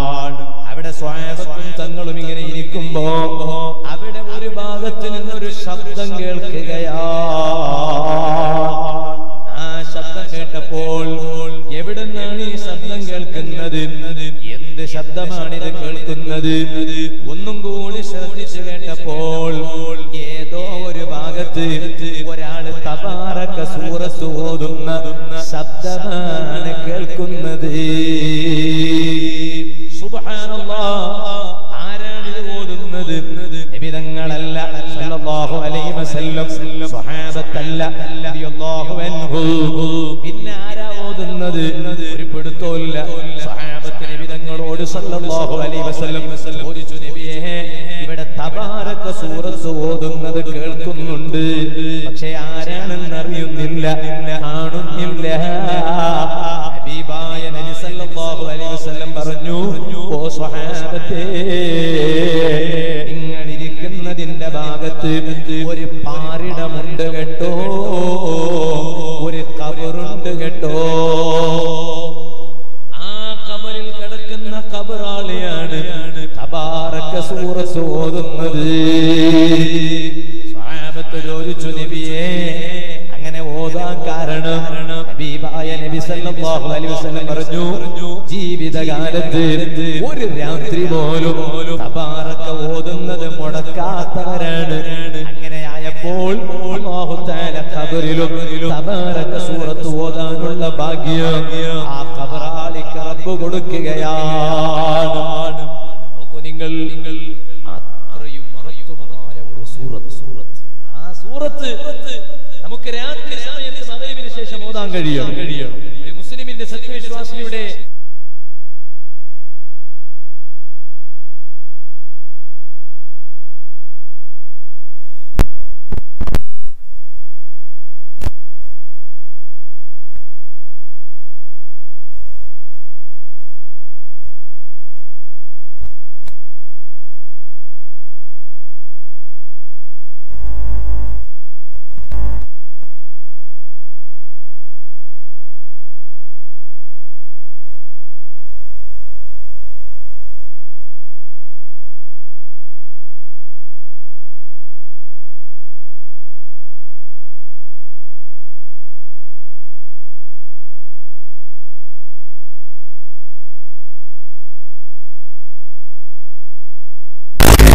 സ്വരം ഉണ്ടാക്കുക എന്ന് പറഞ്ഞാൽ എന്താ? അങ്ങനെ വെറുതെ വർത്താനം പറയാ, അങ്ങനല്ല. വളരെ നേരത്തെ കിടന്നുറങ്ങുക, അത് നല്ല അടയാളമാണ്. ചില ചെറുപ്പക്കാരെ നമ്മുടെ രാത്രിയിലെ ലൈഫ് സ്റ്റൈൽ വളരെ മസ്റ്റാണ്, നമുക്കത് മാറ്റിയെടുക്കണം. രാത്രിയിലെ ലൈഫ് സ്റ്റൈൽ ഇശാ കഴിഞ്ഞാൽ വേഗം അങ്ങ് കിടന്നുറങ്ങാം. കാരണം മുത്തനബി സല്ലല്ലാഹു അലൈഹി വസല്ലം വെറുപ്പായിരുന്നു ഇശാ കഴിഞ്ഞിട്ട് കുറെ നേരം സംസാരിച്ചുകൊണ്ടിരിക്കുക പാടില്ല. നമ്മൾ ഇങ്ങനെ റോട്ടിലൂടെ ബദിയെടുക്ക, മുള്ളേറിയ ബദിയെടുക്ക, അതാണോ ഈ പരിസരത്തുള്ള ജംഗ്ഷനുകൾ? അതാണോ ഞാൻ മനസ്സിലാക്കുകയാണ്. അപ്പോ അവിടെ പോയി ഇങ്ങനെ അരഞ്ഞു തിരിഞ്ഞ് നടക്കുകയാണ്. ഒരു ബൈക്കും കിട്ടിയാൽ മതി, കൂടെ രണ്ട് കൂട്ടുകാരും കിട്ടിയാൽ മതി. എന്നാ പിന്നെ പോടാ പോക്ക്. എങ്ങോട്ടാ പോക്കെന്ന് വെച്ചാൽ ഇങ്ങനെ പോവന്നെയാന്ന് പറഞ്ഞു. എവിടക്കാ ഇങ്ങനെ പോവന്നെ, പോയി നോക്കാന്ന് പറഞ്ഞിട്ട് ഇങ്ങനെ പോവാണ്. വേണ്ട, രാത്രി നേരത്തെ കിടന്നുറങ്ങണം. അതാ എവിടെങ്കിലും ഇശാ കഴിഞ്ഞിട്ടു ആവശ്യമില്ലാതെ വിഷയത്തിന് ഒരു ചെറുപ്പക്കാരൻ അലഞ്ഞു തിരിഞ്ഞ് നടക്കുന്ന കണ്ടെങ്കിൽ സുബ്ഹാനല്ലാഹ്, ഒരു ബൈക്കും കിട്ടിയാൽ കേൾക്കുക വേണ്ട. ഒരു ബൈക്കും കയ്യിലൊരു സിഗരറ്റും, സുബ്ഹാനല്ലാഹ്. എന്നിട്ട് പോകണ പോക്കന്നെ. ഈ സദസ്സിൽ ധാരാളം ചെറുപ്പക്കാരുണ്ട്, അവരെ കുറിച്ചല്ല ഞാൻ പറയുന്നത്. നല്ലവരെ അള്ളാഹു ബർക്കത്ത് ചെയ്യട്ടെ. വേറെ ചില ചെറുപ്പക്കാരുണ്ട്, അവരാരും ചോദിക്കണ്ട. അതുകൊണ്ട് വേറെ ചില ചെറുപ്പക്കാരാ, ആ സ്വഭാവം നമുക്കുണ്ടാകാൻ പാടില്ല. അതിന് ഒരു സത്യവിശ്വാസിയുടെ ഇശാഇന്റെ ശേഷമുള്ള സമയം അങ്ങനെ ആകാൻ പാടില്ല. പലപ്പോഴും നമ്മുടെ സുബഹി കലാകാരൻ എങ്ങനെയാ? അതങ്ങനെയാണ്. രാത്രി ഇങ്ങനെ വെറുതെ വിലസും അലഞ്ഞു തിരിഞ്ഞ് നടക്കും, പിന്നെ സുബഹി നിസ്കരിക്കാൻ ഉണരാതിരിക്കും. അങ്ങനെയാൻ പാടില്ല. ഇശാ കഴിഞ്ഞാൽ നേരത്തെ കിടക്കണം. കിടന്നിട്ട് സുബഹിക്ക് നമസ്കാരത്തിന് ഉണരണം. ആ ഇശാ നിസ്കാരം കഴിഞ്ഞാൽ കിടന്നുറങ്ങാൻ പോകുമ്പോ ഒരു സത്യവിശ്വാസി എങ്ങനെയാണ് കിടന്നുറങ്ങേണ്ടത്? ഉളുവോടുകൂടെ കിടന്നുറങ്ങണം. ഇന്ന് ഉളു എവിടെ? ഉസ്താദെ, ഉളു ഇല്ലെങ്കിൽ എന്റെ വാട്സപ്പ് ഉണ്ടല്ലോ. കാരണം കിടന്നുറങ്ങുന്ന സമയത്തും വാട്സപ്പാണ്, ഫേസ്ബുക്കാണ്. സുബ്ഹാന ജല്ല ജലാലുഹു. പിന്നെ കാണാൻ പറ്റാത്ത സ്വപ്നം നോക്കിയ കാരണമാണ്. പിന്നെ ഇവൻ കിടന്നുറങ്ങിയാൽ ഇവന്റെ ഉറക്ക ഉറക്കത്തിൽ അമേരിക്കയിലും പോയിരിക്കും, ലണ്ടനിലും പോയിരിക്കും. എല്ലാം കഴിഞ്ഞ് സുബഹിക്ക് മുമ്പ് വന്നു നോക്കുമ്പോ ഇവന്റെ പൈക്കത്തെ വീട്ടിന്റെ കിടക്കയിലാ ഇവനുള്ളത്. ഞാൻ പറയട്ടെ, രാത്രി സമയത്ത് ഒരു സത്യവിശ്വാസിയാണോ ഉലുവോടുകൂടെ കിടന്നുറങ്ങിക്കോ. ഉലുവോടുകൂടെയുള്ള ഉറക്ക് വല്ലാത്തൊരു ബറക്കത്തുള്ള ഉറക്കാണ്. കാരണം ഉറങ്ങിയാൽ ഉണരും എന്ന് ഗ്യാരണ്ടി ഇല്ല. ഉണ്ടോ? ഉറങ്ങിയാൽ ഉണരൂന്ന് ഗ്യാരണ്ടി ഉണ്ടോ? ഉള്ളോ കൈവക്ക്? ഇന്നിപ്പോ രാത്രി ഉറങ്ങി, നാളെ ഞാൻ ഉണരൂ എന്ന് ഗ്യാരണ്ടി ഉണ്ടോ? ഉണ്ട്, ഗ്യാരണ്ടി ഉണ്ട് എന്നറിയാം. ഇൻഷാ അല്ലാഹ് ഗ്യാരണ്ടി ഉണ്ട് എന്നറിയാം. ഇൻഷാ അല്ലാഹ് ഗ്യാരണ്ടി, ഇൻഷാ അല്ലാഹ് അല്ലാഹ് ഉദ്ദേശിച്ചെങ്കിലും ഉണരൂന്നാ. അതിന് ഗ്യാരണ്ടി അല്ലല്ലോ അതിന് പറയാം. പിന്നെ എങ്ങനെ? സുബ്ഹാനല്ലാഹ്. രണ്ടുപേരങ്ങ് പോയി, മക്കത്ത് പോയി, ഉംറക്ക് പോയതാ. അങ്ങനെ ഉംറക്ക് പോയ സമയത്ത് സുബ്ഹാനല്ലാഹ് ഒരു ഉസ്താദും ഒരു ഉസ്താദ് അല്ലാത്തൊരു സാധാരണ മനുഷ്യനും രണ്ടാളങ്ങ് പോയപ്പോ ഈ സാധാരണ മനുഷ്യന് പനി ബാധിച്ചപ്പോ ഇവൻ പറഞ്ഞു, ഉസ്താദ് ഒന്ന് മന്ത്രിക്കണമെന്നാണ്.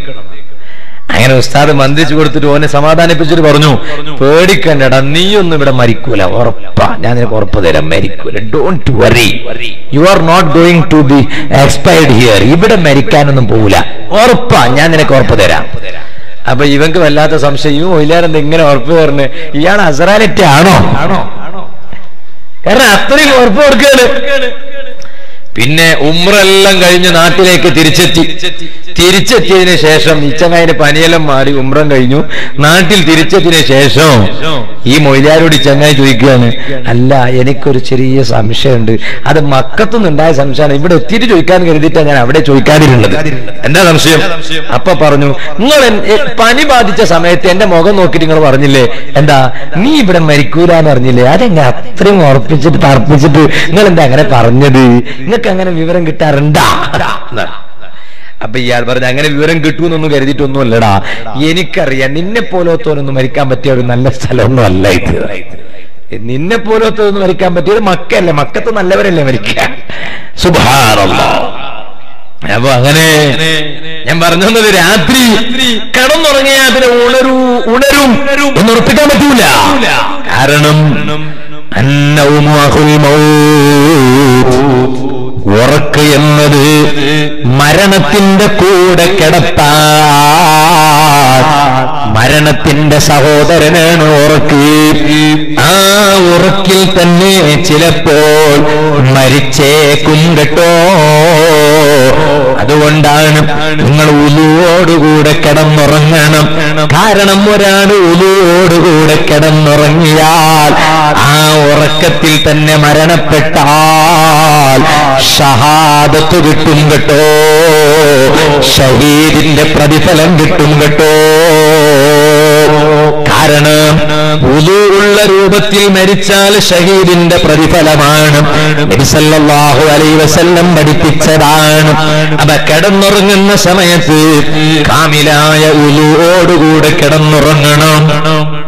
അപ്പൊ ചിലരെ സംശയം, അല്ല മൊയ്ലാരെ ഉലുവെടുത്തിന് എന്ത് കാര്യം? കാരണം ഞാൻ ഉലുവെടുത്തിന് എന്ത് കാര്യം? എന്താടാ അങ്ങനെ? അല്ല ഏതായാലും ഉറങ്ങല്ലേ, ഉറങ്ങിയ പിന്നെ ഉതു പോയില്ലേ, പിന്നെ എന്തിനാ ഉതു എടുക്കേണ്ട ആവശ്യം? അതിന് ഉറങ്ങുമ്പോ കിടക്കുമ്പോ ഉതു ഉണ്ടാവാനാണ്. അല്ലാതെ ആ ഉറക്കിങ്ങനെ രാവിലെ വരെ ഒരു ചങ്ങായി ഉറങ്ങണല്ല രാത്രി, ഇവനാകെ കിടക്കുമ്പോ ഉതു എടുക്കണമെന്ന് പഠിച്ചതാ. എന്നിട്ട് ഇങ്ങനെ എന്താ ഉറങ്ങാത്തത്? അല്ല ഉതു ഉണ്ട്, ഉതു മുറിയോ എന്ന് ധരിച്ചിട്ടാണ്. അങ്ങനെ അല്ലല്ലോ, കിടക്കുമ്പോ ഉതു വേണം. അതാണ് മുഹമ്മദ് റസൂലുള്ളാഹി. വേറെ ചില സംശയം, അല്ല മൊയ്ലാരെ ഉതു എടുത്തിട്ട് എന്താ കാര്യം? ഏതായാലും ഭാര്യന്റെ കൂടെ കിടക്കാൻ പോവാണ്, അപ്പൊ തട്ടൂലേ? തട്ടിയ ഉതു പോലെ തട്ടൂലേ എന്നല്ല വിഷയം, കിടക്കയിലെത്തുമ്പോ ഉതുവോട് കൂടെ എത്താം, അതാ വിഷയം. പിന്നെ തട്ടാതിരിക്കുന്നത് വിഷയമല്ല. ഉറങ്ങാൻ പോകുമ്പോ ഇതാ ആവൈത്തുമില്ലാഫിറാശിക്കും, നിങ്ങളുടെ വിരിപ്പിലേക്ക് നിങ്ങൾ പോകുമ്പോ നിങ്ങൾ ചെയ്യേണ്ട കാര്യം മുഹമ്മദ് റസൂലുള്ളാഹി. അപ്പോ ഒരു സത്യവിശ്വാസി രാത്രി കിടന്നുറങ്ങുമ്പോൾ ഉതുവോട് കൂടെ കിടന്നുറങ്ങണം. ആ ഉലു എന്നിട്ടോ ഒരു ഫാത്തിഹ, ഒരു 3 ഖുൽ ഹുവല്ലാഹു അഹദ് സൂറത്ത് ഓതണം. കാരണം 3 ഖുൽ ഹുവല്ലാഹു അഹദ് ഓതിയാൽ ഒരു ഖത്ം ഓതി തീർത്ത കൂലിയാണ്. ഇനി ഇതും കേട്ടിട്ട് നേർച്ചയാക്കിയ ആളുകൾ 3 ഖുൽ ഹുവല്ലാഹു അഹദ് കൊണ്ട് മതിയാക്കിരണ്ട. അങ്ങനെയുണ്ട്. സുബ്ഹാനല്ലാഹ്. ബാപ്പാന്റെ മുഖത്ത് നോക്കിയാൽ ഹജ്ജ് ചെയ്ത കൂലിയുണ്ട് ചെറുപ്പക്കാരെ. ഉമ്മാന്റെ മുഖത്ത് നോക്കിയാൽ ഹജ്ജ് ചെയ്ത കൂലിയുണ്ട്. ഹബീബായ തങ്ങൾ പഠിപ്പിച്ചതാണ് സല്ലല്ലാഹു അലൈഹി വസല്ലം, മൻ നദറ ഇലാ വാലിദൈഹി നദറത റഹ്മ കതബല്ലാഹു ലഹു ബികുല്ലി നദറത്തിൻ ഹജ്ജതൻ മബ്റൂറാ. ബാപ്പാന്റെ മുഖത്തേക്ക് ഉമ്മാന്റെ മുഖത്തേക്ക് നല്ല സ്നേഹത്തിന്റെ നോട്ടം നോക്കിയാൽ, വാത്സല്യത്തിന്റെ നോട്ടം നോക്കിയാൽ, കാരുണ്യത്തിന്റെ നോട്ടം നോക്കിയാൽ, ഓരോ നോട്ടത്തിന് പകരമായി അല്ലാഹ് ഹജ്ജ് ചെയ്ത പ്രതിഫലം തരാണ്. സാധാരണ ഹജ്ജല്ല, മഖ്ബൂലായ ഹജ്ജാണ്, മബ്റൂറായ ഹജ്ജാണ്. പാപ്പാന്റെ മുഖത്തേക്ക് ഒരു വട്ടം നോക്കിയാൽ ഒരു വട്ടം ഹജ്ജ് ചെയ്ത കൂലി, രണ്ട് വട്ടം ഹജ്ജ് ചെയ്ത കൂലി. ഓ ചെറുപ്പക്കാരെ, നിങ്ങൾക്ക് ബാപ്പാന്റെ മുഖം നോക്കാൻ നേരമില്ലല്ലേ? ഓ സഹോദരിമാരെ, കോളേജിൽ ആർട്സ് പഠിക്കാൻ പോവുകയാണ്, സയൻസ് പഠിക്കാൻ പോവുകയാണ്, കോമേഴ്സ് പഠിക്കാൻ പോവുകയാണ്. നിന്റെ എഡ്യൂക്കേഷൻ കംപ്ലീറ്റ് ആയപ്പോ വീട്ടിൽ തിരിച്ചെത്തുന്ന നിന്നോട് ഉമ്മ നിന്നോട് പറയാണ്, മോളെ എനിക്ക് കല്യാണം ആലോചിച്ചിരിക്കുകയാണ്, ഒരു നല്ല ചെറുപ്പക്കാരനെ കണ്ടുവച്ചിട്ടുണ്ട്.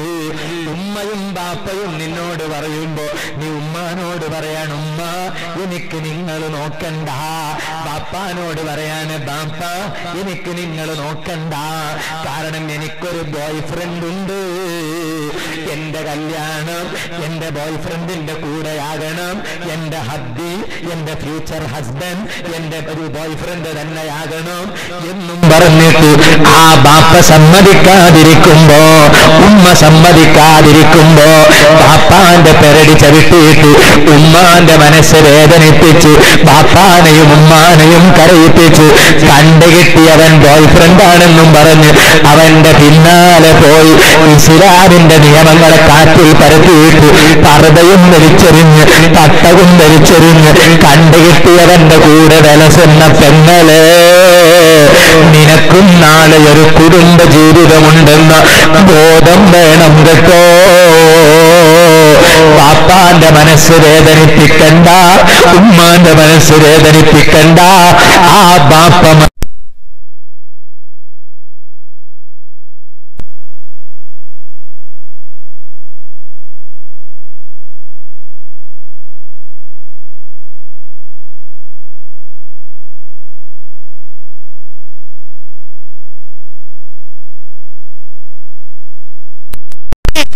വലില്ലാഹി അലന്നാസി ഹജ്ജുൽ ബൈത്തി മൻ ഇസ്തതാഅ ഇലൈഹി സബീലാ.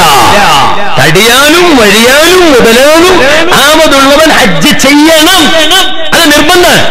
ഹജ്ജ് ചെയ്ത കൂലി കിട്ടിയാൽ പോരാ, ഹജ്ജ് ചെയ്യണം. ഹജ്ജ് ചെയ്ത കൂലി കിട്ടാൻ എന്തൊക്കെയുണ്ട് ഇവിടെ? രാത്രി കിടന്നുറങ്ങുന്ന സമയത്ത് സുബ്ഹാനല്ലാഹി വൽഹംദുലില്ലാഹി വലാ ഇലാഹ ഇല്ലല്ലാഹു വല്ലാഹു അക്ബർ എന്ന ദിക്റും ചൊല്ലിയിട്ട് കിടന്നാൽ ഹജ്ജ് ചെയ്ത കൂലിയുണ്ട്. അതുകൊണ്ട് ഹജ്ജിന് പോകാതിരിക്കാൻ പറ്റൂല.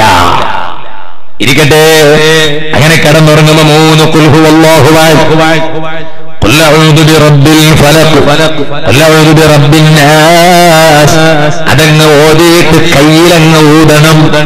കയ്യിലങ്ങ് ഊതിയിട്ട് ഒരു മനുഷ്യൻ, ഒരു സത്യവിശ്വാസി കിടന്നുറങ്ങുമ്പോ എങ്ങനെയാ വേണ്ടത്? അതാ ഞാൻ പറയുന്നത്, കയ്യിലങ്ങ് ഊതണം.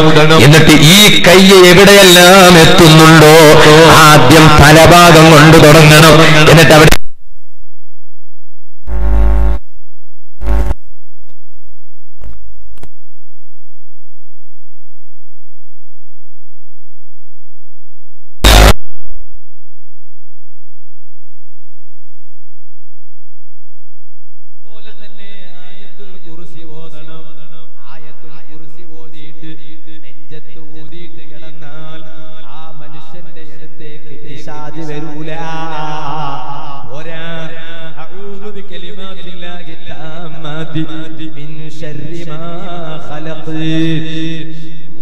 തവണ അതങ്ങ് ചൊല്ലിയിട്ട് നെഞ്ചത്തങ്ങ് ഓതിയിട്ട് കിടന്നാൽ പിശാച് വരൂല.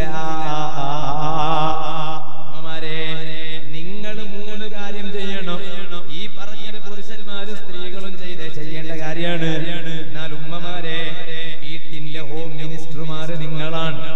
വീട്ടിന്റെ ആഭ്യന്തര വകുപ്പ് മന്ത്രി കൈകാര്യം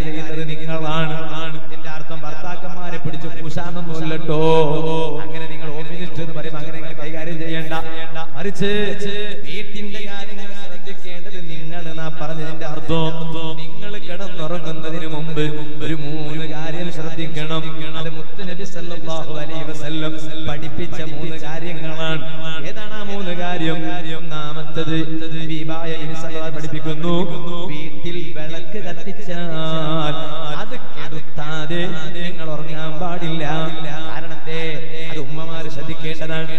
കാരണം ചിലപ്പോൾ ഏതെങ്കിലും ഒരു ചെറിയ ജീവി വന്നിട്ട് തീയുടെ ഒരു അംശം അങ്ങ് എടുത്ത് ഏതെങ്കിലും ഒരു കുപ്പായത്ത് കൊണ്ടുപോയിട്ടാൽ ചിലപ്പോ തീയങ്ങ് പടരും.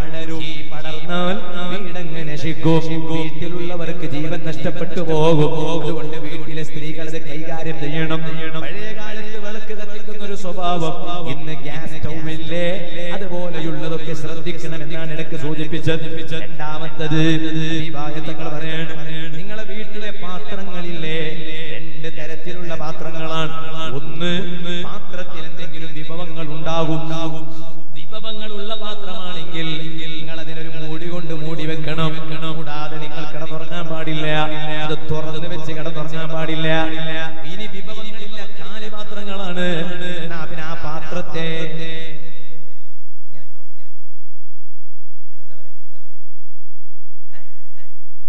കവിച്ച് വെക്കണം. ഇവിടെ തന്നെ അഭിപ്രായ വ്യത്യാസം. ഒരേ പരിസരത്ത് തന്നെ അതുണ്ടാവും അല്ലേ? നിങ്ങൾ ഈ ചെറിയ കുട്ടികൾ ഓടിക്കുന്ന ഒരു വാണില്ലേ, ഈ കുട്ടികൾക്ക് ഇഫ്ള് പഠിക്കുന്ന മക്കളല്ല, നല്ല ഇഫ്ള് കൊടുക്കട്ടെ. നല്ല ഇവിടെ ഇഫ്ളുൽ ഖുർആൻ കോളേജ് നടത്തുന്നുണ്ട് എന്നറിയാൻ സാധിച്ചു. അല്ലാഹു ആ തനിമയോടും ഖിയാമത്ത് നാൾ വരെ നിലനിർത്തി തരട്ടെ. ഒരു നാട്ടിൽ വലിയ ബറക്കത്താ ഖുർആൻ പഠിക്കുന്ന മക്കളുണ്ടെങ്കിൽ. അപ്പോ സൈക്കിൾ എന്ന് പറയൂലേ, എന്റെ നാട്ടിൽ വന്നാൽ സൈക്കിൾ എന്ന് പറയാം. ഒരു സാക്കിനത്തായ സൈക്കിൾ അങ്ങനെ ഉണ്ടാവും. അപ്പോ ഭാഷയിൽ വലിയ വ്യത്യാസം. ഞാൻ പലപ്പോഴും എല്ലായിടത്തും പോയാൽ പറയും സുബ്ഹാനല്ലാഹ്, രാവിലെ നാസ്ത കഴിക്കാന്ന് പറയും. ചില സ്ഥലത്ത് പയ്യന്നൂർ ഭാഗത്തേക്ക് പോയാൽ പറയും പിന്നെ കത്തലടക്ക. കാരണം വയറ് കത്തുന്ന നടക്കാൻ വേണ്ടിട്ട്. അതുപോലെ ഇവിടെ കിഴങ്ങ് ആ കിഴങ്ങ് മലപ്പുറം ജില്ലയിൽ പോയാലോ കപ്പാന്ന് പറയും. ഞാൻ ആദ്യമായിട്ട് മലപ്പുറം ജില്ലയിൽ ചെമ്മാട്ട് പള്ളി ഓടി പഠിക്കാൻ പോയ സമയത്ത് ഒരു വീട്ടിൽ ഭക്ഷണത്തിന് പോയതാ. ഭക്ഷണത്തിന് പോയപ്പോ ഞാൻ അന്ന് ചെറുതാണ്, വളരെ ചെറുത്, 7ാം ക്ലാസ് പാസ്സായിട്ട് പോയതാ. അപ്പൊ അന്ന് അവിടെ പോയ സമയത്ത് ആ വീട്ടിൽ ഉമ്മ ചോദിച്ചു, മൊയിലാരെ കപ്പ ബിരിയാണി കപ്പ ബിരിയാണി. ഞാൻ അതിന് ശേഷം ഒരാഴ്ചയോളം പിന്നെ ആ വീട്ടിൽ ഭക്ഷണത്തിന് പോയില്ല. എന്റെ കാരണം പ്രശ്നം ശരിക്കും മൂപ്പർക്ക് മനസ്സിലായി. കപ്പ എന്ന് പറഞ്ഞാൽ നമ്മുടെ നാട്ടിൽ തവളക്ക പറയാം. അപ്പൊ തവള ബിരിയാണി കഴിച്ചാൽ എങ്ങനെ ഉണ്ടാവും? അല്ലാഹു നന്നാക്കി തരട്ടെ. ഞാൻ തിരുവനന്തപുരം ജില്ലയിൽ പാങ്ങോട് പോയപ്പോ അവിടെ ചോദിച്ചു, ഇവിടെ ഈ കിഴങ്ങിന് എന്താ പറയാ? മരിച്ചിനി. അപ്പൊ ഞാൻ പറഞ്ഞു, കാസർഗോട്ടേക്ക് മരിച്ചിനി എന്ന് പറഞ്ഞാൽ രാജീവ് എന്ന് പറയും. മരിച്ചിനി ഭാഷയിൽ വലിയ വ്യത്യാസമുണ്ട്. അപ്പൊ അതാ അങ്ങനെ ഏതായാലും തിരിച്ചു വെക്കാം. മൂടേണ്ടതില്ല, വിഭവങ്ങളൊന്നുമില്ലല്ലോ. അപ്പൊ ഇങ്ങനെ ഉൾട്ട വെക്കാം. ഉൾട്ട അത് ചെയ്യണം. നബിയായ തങ്ങൾ പറഞ്ഞു, എന്നിട്ട് രാത്രി നിങ്ങൾ കിടന്നുറങ്ങാൻ പോകുമ്പോ നിങ്ങളെ വാതിൽ, വീട്ടിലെ വാതിൽ അടക്കണം. അതെങ്ങനെ അടക്കണം? ബിസ്മി ചൊല്ലിയിട്ടടക്കണം. ബിസ്മി ചൊല്ലിയിട്ടടക്കണം. കാരണം ഏതായാലും വാതിലടക്കാറുണ്ട്. വാതിലടക്കാതെ ആരും ഉറങ്ങാറില്ല. ബിസ്മി ചൊല്ലിയിട്ട് വാതിലടക്കണം. കാരണം ബിസ്മി ചൊല്ലിയിട്ട് അടക്കപ്പെട്ട വാതിലാണോ പിന്നെ ശൈത്താന ലാ യഫ്തഹു ബാബൻ മുഗ്ലഖാ. ബിസ്മിയും ചൊല്ലിയിട്ട് അടക്കപ്പെട്ട വാതിൽ പിശാച് തുറക്കൂല. ആ പിശാച് വീട്ടിൽ കയറൂല. അതുകൊണ്ട് ബിസ്മിയും ചൊല്ലിയിട്ട് വാതിലടക്കണോ. ഇരിക്കട്ടെ. അപ്പൊ രാത്രി കിടന്നുറങ്ങിയാൽ പിന്നെ ഉണരേണ്ടത് സുബഹി നിസ്കാരത്തിനല്ല. ഒരു നല്ല സത്യവിശ്വാസിയാണോ അവന്റെ ടൈം ടേബിൾ സുബഹിക്ക് ഉണരല്ല. സുബഹി വാങ്ങി വിളിക്കുന്നതിന് അല്പം മുമ്പ് ഉണരണേ ചെറുപ്പക്കാരെ, ഉമ്മമാരെ, സഹോദരിമാരെ. എന്തിനാണ് ആ സമയത്ത് ഉണരേണ്ടത്? ജിമ്മിന് പോകാനല്ല. നേരത്തെ ഉണർന്ന് അതിരാവിലെ ജിമ്മിന് പോകാനല്ല. ഉപ്പമാരെ, നിങ്ങൾക്ക് ജിമ്മിനെ കുറിച്ച് പറയുമ്പോ പരിചയമില്ല. നിങ്ങൾ ചിലപ്പോ ചിന്തിക്കോ, ഈ മൊയ്‌ലരെന്താ ജിന്നിന്റെ കാര്യം പറയണത്? ജിന്നല്ല, നമ്മുടെ നാട്ടിൽ മൾട്ടി ജിമ്മുകൾ പ്രവർത്തിക്കുകയാണ്. ഒരു ചങ്ങാതി ജിമ്മിന് പോയിട്ട് വീട്ടിലെത്താൻ ആയുള്ള മാമുണ്ട്, വെല്ലുമ്മണ്ട്. ഇവന്റെ കയ്യും ഇവന്റെ ചെസ്റ്റൊക്കെ നോക്കുമ്പോ നല്ല വീർത്തിരിക്കുകയാണ്. കാരണം ഇവൻ ജിമ്മിന് പോയി വന്നത് ബ്രേവസ്റ്റ് പേഴ്സണാ, അല്ലാത്തൊരു ധൈര്യമുള്ള ആളാ. പക്ഷെ ഇവനെ കണ്ടപ്പോ മാമ പെട്ടെന്ന് പറഞ്ഞു, മോനെ അടവൂർത്തെ തൈലണ്ട് വേമ്പാ, ഞാൻ പുറത്തു തരാ, ശരിയാവും. മാമ അങ്ങനെ ചെയ്ത് ആരോ രണ്ടാളും ഇവനെ പൊളിയിട്ടത് എന്നാണ്. ശരീരങ്ങൾ ഇരുന്ന് നോക്കിയപ്പോ ഇവൻ ജിമ്മിന് പോയി വന്നതാണ്. ഓ ചെറുപ്പക്കാരാ, ജിമ്മിന് പോകണ്ടെന്നല്ല പറഞ്ഞത്. ഞാൻ ഇന്ന് ഇങ്ങോട്ട് വരുമ്പോ ഒരു ചെറുപ്പക്കാരൻ ചോദിക്കാണ്, പോകുമ്പോൾ ഉസ്താദേ ജിമ്മിന് പോകൽ ഹറാമാണോ? ഞാൻ പറഞ്ഞു, അങ്ങനൊന്നുമില്ല കേട്ടോ. നിസ്കാരങ്ങളാക്കിയിട്ട് ഒന്നും പാടില്ല, അതിൽപ്പെട്ടതാണ് ജിമ്മും പാടില്ല. നിസ്കാരങ്ങളാക്കിയിട്ട് വാള പറയാനും പാടില്ല, നിസ്കാരങ്ങളാക്കിയിട്ട് വാള കേൾക്കാനും പാടില്ല. പിന്നോടല്ലേ റൊണാൾഡോയുടെ പെർഫോമൻസ് കാണുന്നത്, പിന്നെയല്ലേ മെസ്സിയുടെ പെർഫോമൻസ് കാണുന്നത്. ഞാനിപ്പോൾ അതിലേക്ക് കടക്കുന്നില്ല. പറഞ്ഞു വന്നത്, സുബഹിക്ക് മുമ്പ് ഉണരണം. എന്തിനാണ്? ഒരു 2 റക്അത്ത് തഹജ്ജുദ് നിസ്കരിച്ചോ. ചെറുപ്പക്കാരാ, 3 കണ്ണുകൾ, എല്ലാ കണ്ണും റബ്ബിന്റെ കോടതിയിൽ കരയുകയാണ്. കുല്ലു ഐനിൻ ബാക്കിയാ.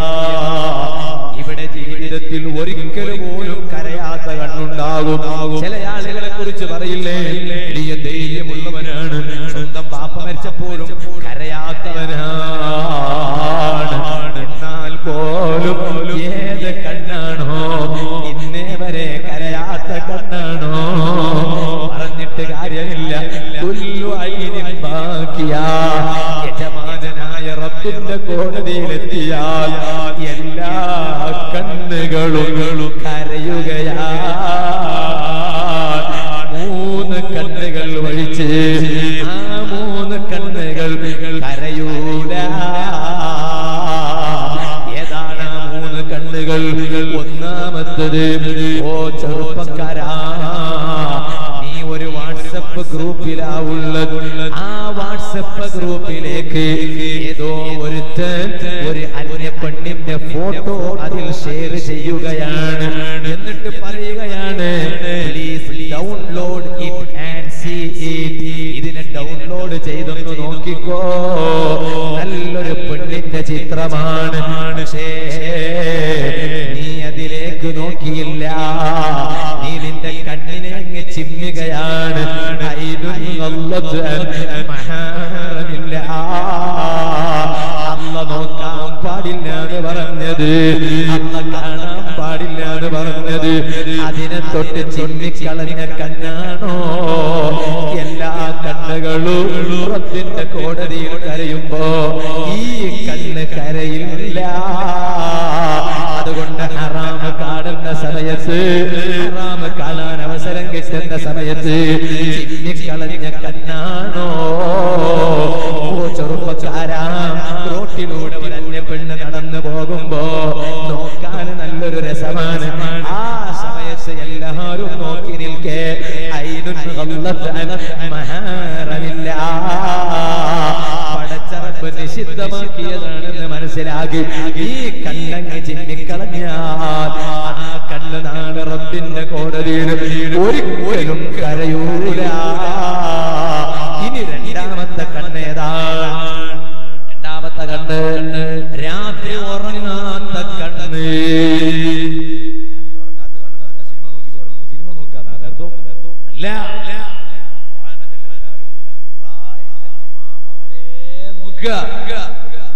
എന്നിട്ട് മൻമോഹൻ സിംഗിന്റെ ഫോട്ടോ എങ്കാലും ടിവിയിൽ വന്നാല് മാമ ചോദിക്കുക, ഇത് ആരടാ? നമ്മളെ ഉസ്താദാണ്. എന്താ കാരണം? തലേ കെട്ടിട്ട് മാമക്ക് അതുപോലും തിരിയാൻ കഴിഞ്ഞില്ല. എന്നിട്ട് ആ പ്രായം മാമ വരെ സിനിമ കാണാണ്. കുട്ടികളെയും പേരക്കുട്ടികളൊക്കെ പാടില്ല. നിസ്കരിക്കുന്ന ഉമ്മമാരെ സിനിമ നോക്കണ്ട, സീരിയലുകൾക്ക് മുന്നിൽ തപസ്സിരിക്കണ്ട, പട്ടുറുമാല് കാണണ്ട, അനാവശ്യം നോക്കി രസിക്കണ്ട. രാത്രി സമയത്ത് കിടന്നുറങ്ങുമ്പോ ഇപ്പൊ പിന്നെ എല്ലാത്തിനും ഓഫറാണ്. എല്ലാത്തിനും ജിയോയിലും ഓഫറുണ്ട്, എയർടെല്ലിനും ഓഫറുണ്ട്. ഒരു കമ്പനി ഒരു ഓഫർ കൊടുത്താൽ അതിനെ മറികടന്നുകൊണ്ടുള്ള ഓഫർ വേറൊരു കമ്പനി കൊണ്ടുവരിക. എന്നിട്ടോ എല്ലാവർക്കും നെറ്റ് എത്ര 3G അല്ല 4G അല്ല അപ്പുറത്ത് ചെയ്യുവാണ്. എത്ര സ്പീഡ് വേണമെന്ന് നോക്കാം. സുബ്ഹാനല്ലാഹ്. ആ രാത്രി സമയത്ത് ഒറ്റ റൂമിൽ കിടന്നുറങ്ങുമ്പോ നീ അതാ നിനക്ക് യൂട്യൂബിൽ കയറിയിട്ട് ആറാമ കാണാനുള്ള സംവിധാനമുണ്ട്.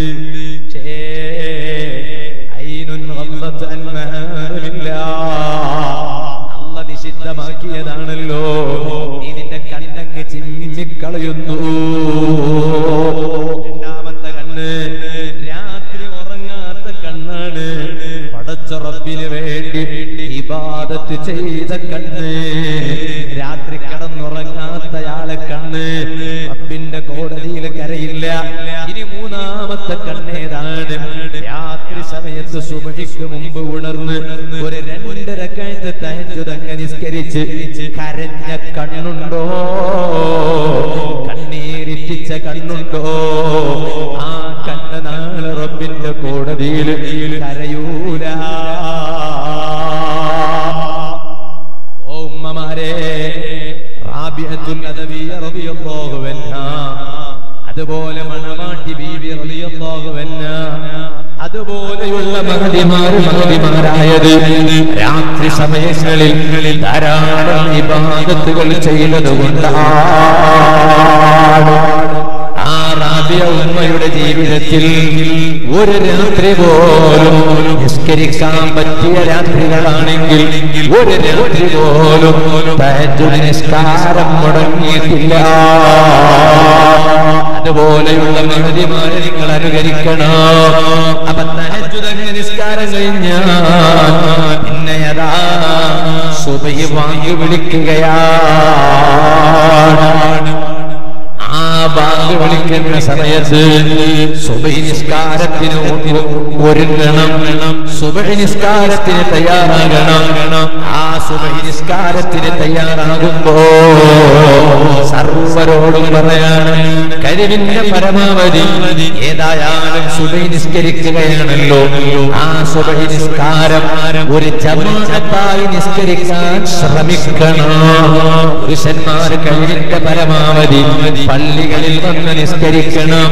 സ്ത്രീകളാണെങ്കിൽ ഞാൻ പറയട്ടെ, സ്ത്രീകൾക്ക് പള്ളിയിൽ നിസ്കാരമില്ല. സ്ത്രീകൾ പള്ളിയിൽ വരാൻ നിസ്കരിക്കാൻ വരാൻ പാടില്ല. ഖൈറു മസാജിദിഹിന്ന ഖൈറു ബുയൂതിഹിന്ന. സ്ത്രീകൾക്ക് നിസ്കരിക്കാൻ ഏറ്റവും നല്ലത് അവരെ വീട്ടിന്റെ ഉള്ളിലാണ്. ഉമ്മമാരെ, ഏതെങ്കിലും സ്ത്രീകൾ അതാ പള്ളിയിൽ വന്ന് നിസ്കരിക്കുന്നത് നിങ്ങൾ കാണുമ്പോ അവർക്കാണ് പ്രതിഫലം കൂടുതലെന്ന് തെറ്റിദ്ധരിച്ച് നിങ്ങൾ പള്ളിയിൽ വരാൻ നോക്കണ്ട. ഹബീബായ നബി സല്ലല്ലാഹു അലൈഹി വസല്ലം തങ്ങൾ പഠിപ്പിച്ചതാണ് ഖൈറു മസാജിദിഹിന്ന ഖൈറു ബുയൂതിഹിന്ന. സ്ത്രീകൾക്ക് നിസ്കരിക്കാൻ ഏറ്റവും നല്ല സ്ഥലം അവരെ വീട്ടിന്റെ ഉള്ളാണ് കേട്ടോ. ആ സുബഹി നിസ്കാരം ഉമ്മമാരെ നിങ്ങൾ എന്ത് ചെയ്യണം?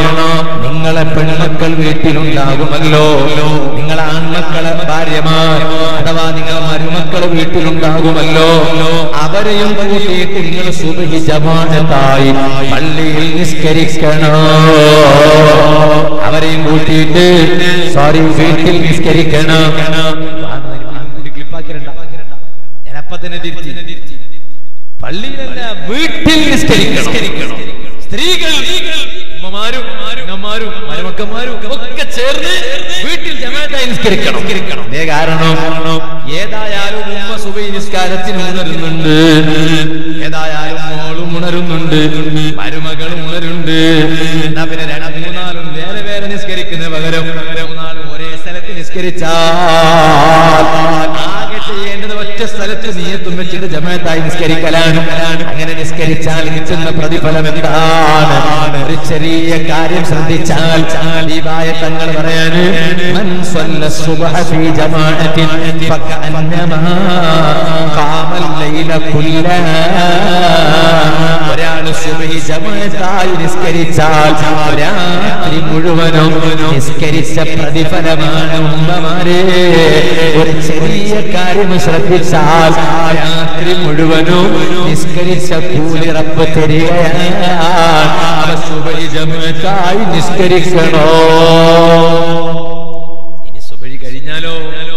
സുബ്ഹി കഴിഞ്ഞാൽ ഏറ്റവും ബർക്കത്തുള്ള സമയമാണ് സുബ്ഹിക്ക് ശേഷമുള്ള സമയം. ഏറ്റവും ബർക്കത്തുള്ള സമയം. അതുകൊണ്ടാണ് ജോലിക്ക് പോകുന്ന ആളുകൾ അതിരാവിലെ ജോലിക്ക് പോകുന്ന മുഹമ്മദുർ റസൂലുള്ളാഹി സല്ലല്ലാഹു അലൈഹി വസല്ലം, കച്ചവടത്തിന് പോകുന്ന ആളുകൾ അതിരാവിലെ കച്ചവടത്തിൽ പോകണം നബി മുഹമ്മദുർ റസൂലുള്ളാഹി സല്ലല്ലാഹു അലൈഹി വസല്ലം. എന്റെ കാരണം നല്ല ബർക്കത്തുള്ള സമയമാണ്. ആ സമയം നോക്കിയിട്ട് പോകണം. നമ്മുടെ കച്ചവടത്തിൽ ബർക്കത്തുണ്ടാവും, ജോലിയിൽ ബർക്കത്തുണ്ടാവും. അതേ സമയത്ത് നമ്മളെ ബർക്കത്ത് ആകെ സുബഹി നിസ്കാരത്തിന് ശേഷമുള്ള ഉറക്കിലാണ്. സുബ്ഹാനല്ലാഹ്, സുബഹിക്ക് ശേഷം ഉറങ്ങാതിരുന്നാൽ പിന്നെ അന്നൊരു ഉന്മേഷം ഉണ്ടാവും. അതാ ന്യായം. ഒരു ഉന്മേഷം കിട്ടണമെങ്കിൽ സുബഹിക്ക് ശേഷം ഉറങ്ങണം. അതൊരു ബർക്കത്തില്ലാത്ത ഉന്മേഷം. അങ്ങനത്തെ ഒരു ഉന്മേഷം കിട്ടിയിട്ടും കാര്യമല്ല, അല്ലേ? അങ്ങനത്തെ ഉന്മേഷം കിട്ടിയിട്ട് കാര്യമുണ്ടോ? ഇല്ല. പ്രത്യേകിച്ച് സ്ത്രീകളോട് പറയാം, സ്ത്രീകൾ നേരത്തെ സുബഹി നിസ്കാരം കഴിഞ്ഞാൽ അവിടെ തന്നെ ഒന്ന് കിടന്നുറങ്ങും. പിന്നെ കുറച്ച് കഴിഞ്ഞിട്ട് അവരെ പാത്രം കഴുകലും അതുപോലെ തന്നെ ഭക്ഷണം ഉണ്ടാക്കലും അപ്പ ചുടലും ഒക്കെ പിന്നെയാണ്. വേണ്ട ഉമ്മമാരെ, ഞാൻ ഈ സംസാരം കേൾക്കുന്ന എല്ലാ ഉമ്മമാരോട് പറയട്ടെ, നമ്മുടെ വീടുകളിൽ ബർക്കത്തുണ്ടാകണം. അതൊന്നും ഇപ്പൊ ഞാൻ പറയില്ല, നാളെ അതാണ് വിഷയം എന്ന് നോട്ടീസിൽ കാണുന്നത്. ഞാനിപ്പോ ഇതിലേക്ക് കിടക്കുന്നില്ല. അപ്പൊ നല്ല ബർക്കത്ത് വേണമെങ്കിൽ ബർക്കത്ത് ഇല്ലാതെയാക്കുന്ന പ്രവർത്തനങ്ങൾ നമ്മൾ കൈവിടണം. അതിൽപ്പെട്ട ഒന്നാണ് സുബഹിക്ക് ശേഷമുള്ള ഉറക്ക്. അല്ലാഹു തആല ഇൽമു തരുന്ന സമയമാണ്, റിസ്ക് തരുന്ന സമയമാണ്, ആഫിയത്ത് തരുന്ന സമയമാണ്, അതുപോലെ ബർക്കത്തും റഹ്മത്തും തരുന്ന സമയമാണ്. സുബ്ഹാനല്ലാഹ്, വീട്ടിന് പേരുണ്ട്, നല്ല പേരാ. ബർക്കത്ത് മൻസിൽ, റഹ്മത്ത് മൻസിൽ, ഇസ്സത്ത് മൻസിൽ, സലാമത്ത് മൻസിൽ, ആഫിയത്ത് മൻസിൽ. സുബ്ഹാനല്ലാഹ്, വീട്ടിന്റെ പേര് കേൾക്കുമ്പോൾ മനസ്സിലാവും എല്ലാ ബർക്കത്തും റഹ്മത്തും ഇയാളെ വീട്ടിൽ മാത്രമേ ഉള്ളൂ, വേറെ ആരുടെ വീട്ടിലുമില്ല. എന്നാ വീട്ടിന്റെ ഉള്ളിലുള്ളതോ തീരെ ബർക്കത്തില്ലാത്തതാ, കാണാൻ പാടില്ല. സുബ്ഹാനല്ലാഹ്, ചില വീട്ടിലെ ചില ഉമ്മമാർക്ക് ഒരു സ്വഭാവമുണ്ട്, ഭർത്താവിനോട് വല്ലാത്ത സ്നേഹ, അതുകൊണ്ടാണ് ബെഡ്റൂമിൽ അലമാരയിൽ ഇങ്ങനെ വെച്ചിരിക്കുക ഭാര്യന്റെ ഭർത്താവിന്റെയും വെഡിങ് ഫോട്ടോ. ഇപ്പൊ വയസ്സ് 80-85 ആയിട്ടുണ്ട്, അത് വിഷയം വേറെ. 80 കുറെ വർഷത്തിന് മുൻപത്തെടുത്ത ഫോട്ടോ ആണ്, എടുക്കാൻ പാടില്ല. അത് നിങ്ങൾ എവിടെയെങ്കിലും കൊണ്ടുപോയി വളർത്തി വെച്ചോ, എവിടെയെങ്കിലും അലമാരോട് ആരും കാണാത്ത രൂപത്തിൽ എടുത്ത് വെച്ചോ, എന്നാ പിന്നെ അവിടെ ഇരിക്കട്ടെ. ജനങ്ങൾ കാണുന്ന രൂപത്തിൽ വെക്കണ്ട. അങ്ങനെ വെച്ചാൽ ആ വീട്ടിലേക്ക് റഹ്മത്തിന്റെ മലക്ക് വരില്ല. മുഹമ്മദ് മുസ്തഫ ഇരിക്കട്ടെ. ഞാൻ പറഞ്ഞു വന്നത്, സുഹൃത്തുക്കളെ, സുബഹിക്ക് ശേഷമുള്ള ഉറക്ക് ഇത് നമ്മൾ കൈവിടണം. ഈ പറഞ്ഞതിന്റെ അർത്ഥം ചിലപ്പോ വളരെ അത്യാവശ്യമുള്ള സമയത്ത് ഉറങ്ങുന്ന കാര്യമല്ല, മറിച്ച് അതൊരു പതിവാക്കി എടുക്കുന്ന സ്വഭാവം, ഒരു ആദത്താക്കി എടുക്കുന്ന സ്വഭാവം അത് വേണ്ട. മറിച്ച് ആ സുബഹിക്ക് ശേഷം ചെയ്യേണ്ടത് പരിശുദ്ധ ഖുർആൻ പാരായണം ചെയ്യണം. ഒരു മുസ്ലിമിന്റെ സുബഹിക്ക് ശേഷമുള്ള സമയം ചെറുപ്പക്കാരോട് പറയട്ടെ, ചുരുങ്ങിയത് ഒരു കടലാസെങ്കിലും ഖുർആനോദനേ. ചില പ്രായമുള്ള ഉപ്പമാരെ ഞാൻ സദസ്സിൽ കാണുന്നുണ്ട്. അതുപോലെ സ്ത്രീകളുടെ ഭാഗത്ത് ചില പ്രായമുള്ള ഉമ്മമാരുണ്ടാകുമല്ലോ, അവർക്ക് വല്ലാത്തൊരു സങ്കടമാണ്. ഉസ്താദേ, നമുക്ക് ഖുർആൻ ഓതാൻ അറിയില്ല, ഖുർആൻ വേണ്ടതുപോലെ പഠിച്ചിട്ടില്ല. നമ്മുടെ മക്കളും പേരമക്കളും ഖുർആൻ ഓതുന്നത് കാണുമ്പോ നമുക്ക് വന്ന് ഖുർആൻ ഓതണമെന്ന് തോന്നുകയാണ്. നമുക്കത് ഓതാനുള്ള പഠിപ്പില്ല. ആ പ്രയാസം പറയുന്നവരോട് പറയട്ടെ, പഠിക്കാനുള്ള സംവിധാനങ്ങൾ ഇന്നുമുണ്ട്, അത് പഠിക്കാനുള്ള അവസരം ഉണ്ടാക്കിയെടുക്കണം. ഇനി രണ്ടാമത്തൊരു വഴിയും കൂടി പറയട്ടെ, ചിലപ്പോ നിങ്ങൾക്ക് ഓതാൻ കഴിയില്ലെങ്കിലും ആ ഖുർആനിന്റെ ഓരോ എഴുത്തുകളിലേക്ക് നിങ്ങൾക്കൊന്ന് കണ്ണോടിച്ചുകൂടെയോ, ഒന്ന് നോക്കിക്കൂടെയോ? അമ്മമാരെ, ഉമ്മമാരെ, ഖുർആനിന്റെ ഓരോ ആയത്തുകളിലേക്ക് നോക്കിക്കൊണ്ടുപോയാലും അതിന് വലിയ പ്രതിഫലമുണ്ട് കേട്ടോ. അതുകൊണ്ട് നിങ്ങൾ ഖുർആൻ ഓതുന്ന പ്രതിഫലം വരെ, നോക്കുന്ന പ്രതിഫലം വരെ. അതുകൊണ്ട് ഓതാൻ കഴിയില്ലെങ്കിലും ഏറ്റവും ചുരുങ്ങിയത് അറ്റ്ലീസ്റ്റ് ആ ഖുർആനിന്റെ ആയത്തുകൾ ഒന്നിങ്ങനെ കണ്ണോടിച്ച് നോക്കിയ പ്രതിഫലമെങ്കിലും ഉണ്ടാകണേ. മൊബൈലിലുള്ള ഖുർആൻ പാരായണം ഇന്ന് വ്യാപകമാണ്. വേണ്ടാന്നല്ല ഞാൻ പറയുന്നത്, ഓതിയാൽ ഖുർആൻ ഓതിയ കൂലി കിട്ടൂല എന്നല്ല ഞാൻ പറയുന്നത്. അതിന് ഒന്നും നോക്കിയില്ലെങ്കിലും ഓത്തിന്റെ കൂലി കിട്ടുമല്ലോ. ഓതുക എന്ന പ്രതിഫലമല്ലേ, ഒരാൾ കാണാതെ ഓതിയാലും കൂലി കിട്ടുമല്ലോ. അതേ സമയത്ത് നമ്മൾ മുസ്ഹഫ് നോക്കിയിട്ട് ഓതിയാൽ രണ്ട് പ്രതിഫലം കിട്ടുകയാണ്. ഒന്ന് ഖുർആൻ ഓതിയ പ്രതിഫലം, മറ്റൊന്ന് മുസ്ഹഫിലേക്ക് നോക്കി എന്ന പ്രതിഫലം. അത് ചിലപ്പോൾ മൊബൈലിലേക്ക് നോക്കിയാൽ കിട്ടിക്കൊള്ളണമെന്നില്ല. ഹബീബായ നബി സല്ലല്ലാഹു അലൈഹി വസല്ലം പറഞ്ഞില്ലേ, മൻ അറാദ അൻ യുഹിബ്ബഹുല്ലാഹ്, നിങ്ങളെ അല്ലാഹ് ഇഷ്ടപ്പെടണമെന്ന് നിങ്ങൾക്ക് ആഗ്രഹമുണ്ടോ? അല്ലാഹ് നിങ്ങളെ ഇഷ്ടപ്പെടണമെന്ന് ആഗ്രഹമുണ്ടോ? ഉണ്ടെങ്കിൽ അല്ലാഹു തൗഫീഖ്. ഹബീബായ തങ്ങൾ പറയാണ്, നിങ്ങളെ അല്ലാഹു തആല ഇഷ്ടപ്പെടണമെന്ന് താൽപര്യമുണ്ടോ? ഫൽയഖ്റഇൽ ഖുർആന ഫിൽ മുസ്ഹഫി, മുസ്ഹഫിൽ നോക്കിയിട്ട് ഖുർആൻ ഓതട്ടെ. ഫൽയഖ്റഇൽ ഖുർആന ഫിൽ ജവാലി, നല്ല ജവാൽ എന്ന് പറഞ്ഞാൽ മൊബൈലാണ്. മൊബൈലിൽ നോക്കിയിട്ട് ഖുർആൻ ഓതട്ടെ എന്നല്ല, മുസ്ഹഫിൽ നോക്കിയിട്ട് ഖുർആൻ ഓതട്ടെ എന്നാണ്. കാരണം ഖുർആൻ ഓതിയ കൂലി വേറെ, മുസ്ഹഫിലേക്ക് നോക്കിയ കൂലി വേറെ. സാന്ദർഭികമായി ഞാൻ ഓർമ്മപ്പെടുത്തുകയാണ്. അപ്പൊ നമ്മുടെ ജീവിതത്തിൽ എല്ലാ ദിവസവും ചുരുങ്ങിയത് ഒരു കടലാസെങ്കിലും ഓതാത്ത ഖുർആൻ ഓതാത്ത ദിവസം ഉണ്ടായിക്കൂടാ. ഇനി ആ ഖുർആൻ ഓത്ത് കഴിഞ്ഞാൽ വീട്ടിലെ സഹോദരിമാരും ഉമ്മമാരും വീടുമായി ബന്ധപ്പെട്ട കാര്യങ്ങൾ ചെയ്യണം. ഭർത്താക്കന്മാർക്ക് വേണ്ടത് ചെയ്തു കൊടുക്കണം, കുട്ടികൾക്ക് വേണ്ടത് ചെയ്തു കൊടുക്കണം. ഉമ്മമാരെ, ഭർത്താക്കന്മാരെ വസ്ത്രം നിങ്ങൾ അലക്കാൻ കൊണ്ടുപോവുകയാണ്, അതുപോലെ തന്നെ കുട്ടികൾക്ക് ഭക്ഷണം ഉണ്ടാക്കി കൊടുക്കാൻ ഒരുങ്ങുകയാണ്. അതിനെല്ലാം അല്ലാഹുവിന്റെ ഭാഗത്ത് നിന്ന് വലിയ പ്രതിഫലമുണ്ട് കേട്ടോ. ചെറിയ പ്രതിഫലമല്ല, വലിയ പ്രതിഫലമാണ് റബ്ബിന്റെ ഭാഗത്ത് നിന്നുണ്ടാകുന്നത്. ആ സമയത്ത് പുരുഷന്മാരായ നിങ്ങൾ എന്താ ചെയ്യേണ്ടത്? അഥവാ നമ്മളെന്താ ചെയ്യേണ്ടത്? നമ്മൾ ജോലിക്ക് പോകണോ, കച്ചവടത്തിന് പോകണോ? എന്റെ സദസ്സിലുള്ള ചെറുപ്പക്കാരോട് ഞാൻ പറയട്ടെ, ജോലിക്ക് പോകുന്നത് പൈസ അല്ലാഹു നമ്മുടെ കയ്യിൽ നല്ല സമ്പത്ത് തരട്ടെ. എന്താ ആർക്കും സമ്പത്ത് വേണ്ടേ? നിങ്ങൾക്ക് കൂടിക്കണോ? കൂടിയെ കുറിച്ച് ഇങ്ങോട്ട് അല്ലാഹു നമുക്ക് ധാരാളം ബർക്കത്തുള്ള നിയമത്തുള്ള സമ്പത്ത് തരട്ടെ. അതിന് കച്ചവടം ചെയ്യണം, ജോലി ചെയ്യണം. അതിന് പൈസ ഉണ്ടാക്കാൻ വേണ്ടി കക്കല്ല വേണ്ടേ. സുബ്ഹാനല്ലാഹ്, സുബ്ഹാനല്ലാഹ്. പള്ളിയിലെ ഉസ്താദ് മൗലൂദിന് പോയി വന്നതേ ഉള്ളൂ. സുബ്ഹാനല്ലാഹ്. അപ്പൊ ഒരു ജഗാദി ഇങ്ങനെ കാത്തിരിക്കുക. റബീഉൽ അവ്വൽ മാസത്തിലാണ് കൂടുതൽ ഇങ്ങനെ കാത്തിരിക്കുക. എന്താ ഉസ്താദ് ഇപ്പൊ ഉസ്താദ് വസ്ത്രം അങ്ങനെ വെച്ചുപോയി. ഇവൻ ഉസ്താദ് മെല്ലെ കുളിക്കാൻ പോയതായിരുന്നു. ഇവൻ മെല്ലെ പോയി. ഉസ്താദ് നാട്ടുകാരെ കുറിച്ച് എല്ലാരെ കുറിച്ച് നല്ല അഭിപ്രായം. അതുകൊണ്ട് തന്നെ അങ്ങനെ ഒരുത്തം വന്ന് കക്കൂലാണ് ഉസ്താദിന്റെ. ഇവൻ മെല്ലെ വന്നിട്ട് 2000 പുതിയ നോട്ടം കടത്തുകൊണ്ടുപോയി. സുബ്ഹാനല്ലാഹ്.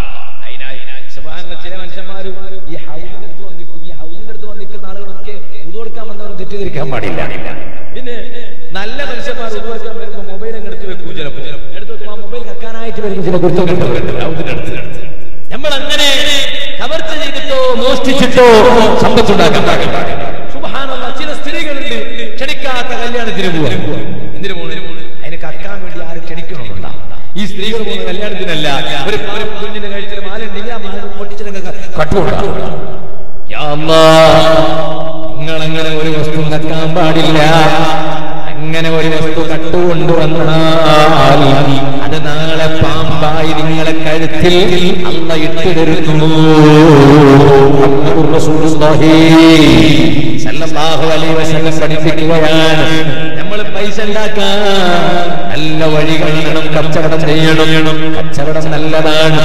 സുബ്ഹാനല്ലാഹ്, ഹബീബായ നബി സല്ലല്ലാഹു അലൈഹി വസല്ലം പറഞ്ഞില്ലേ, അതേ ഒരാളും ഏറ്റവും നല്ല ഭക്ഷണം ഏതാണ്? ഏറ്റവും നല്ല ഭക്ഷണം ബിരിയാണിയല്ല. ഞാനിവിടെ വന്നപ്പോ ഒരു വീട്ടിൽ കയറി ഭക്ഷണം കഴിച്ചു. ഒരുപാട് വിഭവ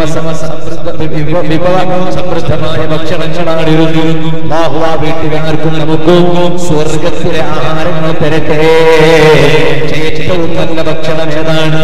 ബിരിയാണിയല്ല, നെയ്ച്ചോറല്ല, കബ്സയല്ല, അൽഫാമല്ല, ശവായയല്ല, റോസ്റ്റഡല്ല, തന്തൂരിയല്ല. ഏറ്റവും നല്ല ഭക്ഷണം ഹബീബായ നബി സല്ലല്ലാഹു അലൈഹി വസല്ലം പറയാണ്, രണ്ട് കൈ കൊണ്ട് അധ്വാനിച്ച് കച്ചവടം ചെയ്ത് ജോലി ചെയ്ത് പണിയെടുത്ത് അതിൽ നിന്ന് കിട്ടുന്ന സമ്പാദ്യം മുഖേന കഴിക്കുന്ന ആഹാരം, അതാണ് ഏറ്റവും നല്ല ആഹാരം കേട്ടോ. കച്ചവടം ചെയ്യുന്നവർ ഹബീബായ തങ്ങൾ പറഞ്ഞില്ലേ, ഒരു വഞ്ചനയുമില്ലാതെ ഒരു ചതിയുമില്ലാതെ സത്യമായ നിലക്ക് കച്ചവടം ചെയ്യുന്ന ബിസിനസ്മാൻ, ആ കച്ചവടക്കാരൻ നാളെ പരലോകത്തവർ വരുമ്പോ അമ്പിയാക്കളെ കൂടെയാണ് വരുന്നത്, ശുഹദാക്കളെ കൂടെയാണ് വരുന്നത്, സ്വാലിഹീങ്ങളെ കൂടെയാണ് വരുന്നത്. ജോലിക്ക് പോകണം ചെറുപ്പക്കാരെ, എന്നാലേ ബാപ്പാക്ക് ചെലവിന് കൊടുക്കാൻ പറ്റൂ, ഉമ്മാക്ക് ആവശ്യമുള്ളത് വാങ്ങാൻ പറ്റൂ. ഒരു ജോലിയും ഇല്ലാതെ മനസ്സ് നടക്കാൻ പാടില്ല. ഒരു ചെറുപ്പക്കാരനെ കണ്ടപ്പോ ചോദിച്ചു, എന്താ ജോലി? അപ്പൊ ഇവൻ പറയാണ്, അവന്റെ കൂടെ നടക്കലാണ്. അവന്റെ കൂടെ നടക്കൽ ജോലിയാണോ? അത് ജോലിയല്ല. അതേ സമയത്ത് നല്ല ജോലി ചെയ്യണം, ജോലിക്ക് പോകണം, അത് വലിയ ബറക്കത്താണ്. അത് നീയത്ത് നന്നാക്കിയാൽ ഇബാദത്തിന്റെ ഭാഗമാണ്. ഇരിക്കട്ടെ, ഞാൻ ചുരുക്കുകയാണ് പറഞ്ഞു വന്നത്. അപ്പൊ നമ്മുടെ ജീവിതം എങ്ങനെ വേണം? കുറച്ചു നേരം കഴിഞ്ഞാൽ അതാ ദുഹാ നിസ്കാരത്തിന്റെ സമയമാവുകയാണ്. എത്ര ആളുകൾക്ക് ദുഹാ നിസ്കരിക്കുന്ന സ്വഭാവമുണ്ട് എന്ന് ചോദിച്ചാൽ നിങ്ങളെല്ലാവരും ചിലപ്പോൾ കഴിയൊക്കെ നോക്കും. കാരണം നിങ്ങളൊക്കെ നല്ലവരാ. എന്നെ പോലത്തെ ചില ആളുകൾക്ക് നോക്കാൻ കഴിയില്ല. കാരണം വളരെ പൊഴുത്തക്കാരാണ്. ഞാൻ എന്നെ കുറിച്ച് പറയട്ടോ. അതേസമയം ദുഹാ പതിവാക്കണം. ഒരു സത്യവിശ്വാസിയുടെ ജീവിതത്തിൽ ഏറ്റവും പ്രധാനപ്പെട്ട ചുരുങ്ങിയത് ഒരു 2 റക്അത്താണെങ്കിൽ 2 റക്അത്ത് ദുഹാ നിസ്കാരം. അമ്മമാരെ, നിങ്ങൾ ദുഹാ നിസ്കരിക്കണം. സുബഹി നിസ്കാരം കഴിഞ്ഞാൽ ഞാനൊരു സൂക്ഷ്മതയ്ക്ക് വേണ്ടി പറയാണ്, ഒരു 8 മണി അങ്ങ് പിടിച്ചോ. അത് കഴിഞ്ഞിട്ട് ളുഹർ ബാങ്ക് വിളിക്കുന്നത് വരെ നിങ്ങൾക്ക് ദുഹാ നിസ്കാരത്തിന്റെ സമയമാണ്. അതിന്റെ ഇടയിൽ നിങ്ങൾ നിസ്കരിക്കണം. ആ ദുഹാ നിസ്കരിച്ചാൽ ഹബീബായ നബി സല്ലല്ലാഹു അലൈഹി വസല്ലം പറഞ്ഞു, ദുഹാ നിസ്കാരം പതിവാക്കിയാൽ ആ മനുഷ്യന്റെ ഖബറിൽ ഇരുട്ടില്ല, വെളിച്ചമാണ് കേട്ടോ. ഒരു മുഅ്മിനായ മനുഷ്യന്റെ ശരീരത്തിൽ 360 കെണിപ്പുകളാണുള്ളത്. നബി സല്ലല്ലാഹു അലൈഹി വസല്ലം പറഞ്ഞു, ആ 360 കെണിപ്പുകൾക്ക് പകരമായി 360 പേർക്ക് സ്വതക്ക കൊടുക്കണോ. സുബ്ഹാനല്ലാഹ്, എല്ലാ ദിവസവും എല്ലാവർക്കും 360 പേർക്ക് സ്വതക്ക കൊടുക്കാൻ കഴിയോ? അപ്പൊ ഹബീബായ നബി സല്ലല്ലാഹു അലൈഹി വസല്ലം പറഞ്ഞു, എന്നാ പിന്നെ ആ സ്ഥാനത്ത് നിൽക്കുന്ന വേറെ ഒരു കാര്യം ഞാൻ പറഞ്ഞു തരാം. അതേതാണ്? റക്അത്താ അദ്ദുഹാ. റക്അത്താ അദ്ദുഹാ. ദുഹാ എന്ന സുന്നത്ത് നിസ്കാരത്തിന്റെ 2 റക്അത്തുണ്ടല്ലോ, അത് 360 പേർക്ക് സ്വതക്ക കൊടുത്തതിന് തുല്യമാണ് കേട്ടോ. അതുകൊണ്ട് നിങ്ങൾ ദുഹാ ഒരു 2 റക്അത്തെങ്കിലും നിസ്കരിക്കണേ. സുബ്ഹാനല്ലാഹ്. അപ്പൊ നമ്മുടെ ദിനരാത്രങ്ങൾ ഇതുപോലെ നമ്മൾ ക്രമീകരിക്കണം. അതിന്റെ ഇടക്ക് ആ ഒരു 24 മണിക്കൂറിന്റെ ഇടയിൽ തെറ്റുകളിൽ നിന്ന് നമ്മൾ മാറി നിൽക്കണം. നമ്മുടെ അമലുകളെ പൊളിച്ചു കളയുന്ന ഒരു പ്രവർത്തനവും നമ്മിലുണ്ടാകാൻ പാടില്ല. നമ്മൾ ഔലിയാക്കൾ ഔലിയാക്കളെ കുറ്റപ്പെടുത്തുന്നവരാകാൻ പാടില്ല. ഓ ഉപ്പമാരെ, ഉമ്മമാരെ, നിങ്ങൾ ഔലിയാക്കന്മാരോട് വലിയ ബഹുമാനമുള്ളവരാണ്. അതേസമയം നിങ്ങളെ മക്കളോ അവർ പുത്തനാശയക്കാരാകാൻ പാടില്ല. പുത്തനാശയക്കാരായാലോ അവർക്ക് ഔലിയാക്കളോടൊരു ബഹുമാനമില്ല. അതുകൊണ്ട് നിങ്ങൾ ഔലിയാക്കളെ ബഹുമാനിക്കും പോലെ നിങ്ങളെ മക്കളും അതേ വഴിയിൽ വേണമെന്ന് നിങ്ങൾ ചിന്തിക്കണം. അപ്പൊ ഈ പകൽ സമയത്തോ രാത്രി സമയത്തോ നമ്മുടെ അമലുകൾ പൊളിച്ച് കളയുന്ന ഒരു പ്രവർത്തനം പോലും ഒരു വാക്ക് പോലും നമ്മിലുണ്ടാകാൻ പാടില്ല. പലപ്പോഴും നമ്മൾ ഒരുപാട് നന്മകൾ ചെയ്യുകയാണ്, ഒരുപാട് നിസ്കരിക്കുകയാണ്, എന്നാൽ അതിനേക്കാളും കൂടുതൽ നമ്മൾ ഗീബത്ത് പറയുകയാണ്, നമ്മൾ നമീമത്ത് പറയുകയാണ്. നമ്മളൊരു 4-5 പേര് ഒരു സ്ഥലത്ത് ഇങ്ങനെ കൂടിയിരുന്നാൽ പിന്നെ നമ്മളെ പണി ഗീബത്ത് പറയലാണ്, നമീമത്ത് പറയലാണ്. ഞാൻ പറയട്ടെ, ഒരാളെയും നമ്മൾ ഗീബത്ത് പറയാൻ പാടില്ല, ഒരാളെയും നമീമത്ത് പറയാൻ പാടില്ല. പ്രത്യേകിച്ച് സുന്നത്ത് ജമാഅത്തിന്റെ സാദാത്തുക്കളില്ലേ, ആലിമീങ്ങളില്ലേ, ഒരാളെയും നമ്മൾ ഗീബത്ത് പറയണ്ട, നമീമത്ത് പറയണ്ട. അത് നമ്മുടെ ജീവിതത്തിൽ ഒരു സ്വഭാവമാക്കി നമ്മളെ മാറ്റിയെടുക്കണം. എന്തേ കാരണം? നമ്മൾ ആരെയെങ്കിലും ഗീബത്ത് പറഞ്ഞാൽ നമ്മുടെ ജീവിതത്തിൽ ചെയ്ത അമലുകളെ മുഴുവനും അല്ലാഹു തആല ആരെയാണോ ഗീബത്ത് പറഞ്ഞത് അവന്റെ അക്കൗണ്ടിലേക്ക് റബ്ബ് അയക്കുകയാണ്. പിന്നെ നമ്മൾ പരലോകത്തെത്തിയാൽ നമ്മൾ പാപ്പർ സൂട്ടായവരായി മാറുകയാണ്. അപ്പൊ ഈ സമയങ്ങളിലെല്ലാം നമ്മുടെ അമലുകൾ പൊളിച്ചു കളയുന്ന ഒരു പ്രവർത്തനവും നമ്മുടെ ജീവിതത്തിൽ വന്നു പോകാതെ സൂക്ഷിക്കണം കേട്ടോ. പുരുഷന്മാരെ, ഭാര്യമാരെ സ്നേഹിക്കുന്ന ഭർത്താക്കന്മാരാകണം. ആ ഭാര്യമാരെ ഒരിക്കലും കരയിപ്പിക്കുന്നവരാകരുത്. ഉമ്മമാരെ, ഭർത്താക്കന്മാരെ പരിഗണിക്കുന്ന ഉമ്മമാരാകണം, ഭർത്താക്കന്മാരെ ബഹുമാനിക്കുന്നവരാകണം. ഭർത്താവിന്റെ പൊരുത്തം വാങ്ങാതെ എത്ര വലിയ നിസ്കാരമുള്ള പെണ്ണായാലും ഇബാദത്തുള്ള പെണ്ണായാലും സ്വർഗത്തിലെത്താൻ വകുപ്പില്ല. നമ്മൾ കുടുംബ ബന്ധം വെച്ച് പുലർത്തണം. നമ്മൾ രാപ്പകലന്റെ വ്യത്യാസമില്ലാതെ ഒരുപാട് പ്രവർത്തിക്കുകയാണ്, ഒരുപാട് ഇബാദത്ത് വാരിക്കൂട്ടുകയാണ്. ബറാഅത്തിന്റെ രാവിൽ പോലും നിങ്ങൾ ചിന്തിക്കണം, ബറാഅത്തിന്റെ രാവിൽ പോലും, ലൈലത്തുൽ ഖദ്റിന്റെ രാവിൽ പോലും റബ്ബ് ഇബാദത്ത് സ്വീകരിക്കാത്ത ഒരു വിഭാഗമുണ്ട്, ദുആക്ക് ഉത്തരം കൊടുക്കാത്ത ഒരു വിഭാഗമുണ്ട്. അതാരാണ്? ഖാതിഉർ റഹീം, കുടുംബബന്ധം മുറിച്ചവരാണ്. സ്വന്തം പാപ്പാനോട് പിണങ്ങി നിൽക്കുന്ന മക്കളെ, സ്വന്തം ജ്യേഷ്ഠനോട് പിണങ്ങി നിൽക്കുന്ന അനുജന്മാരെ, സ്വന്തം അനുജനോട് പിണങ്ങി നിൽക്കുന്ന ജ്യേഷ്ഠന്മാരെ, സ്വന്തം ആങ്ങളമാരോട് പിണങ്ങി നിൽക്കുന്ന പെങ്ങന്മാരെ, സ്വന്തം പെങ്ങന്മാരോട് പിണങ്ങി നിൽക്കുന്ന ആങ്ങളമാരെ. ഹബീബായ നബി സല്ലല്ലാഹു അലൈഹി വസല്ലം കുടുംബബന്ധം മുറിച്ചവരെ കുറിച്ച് പറഞ്ഞതെന്താണ്?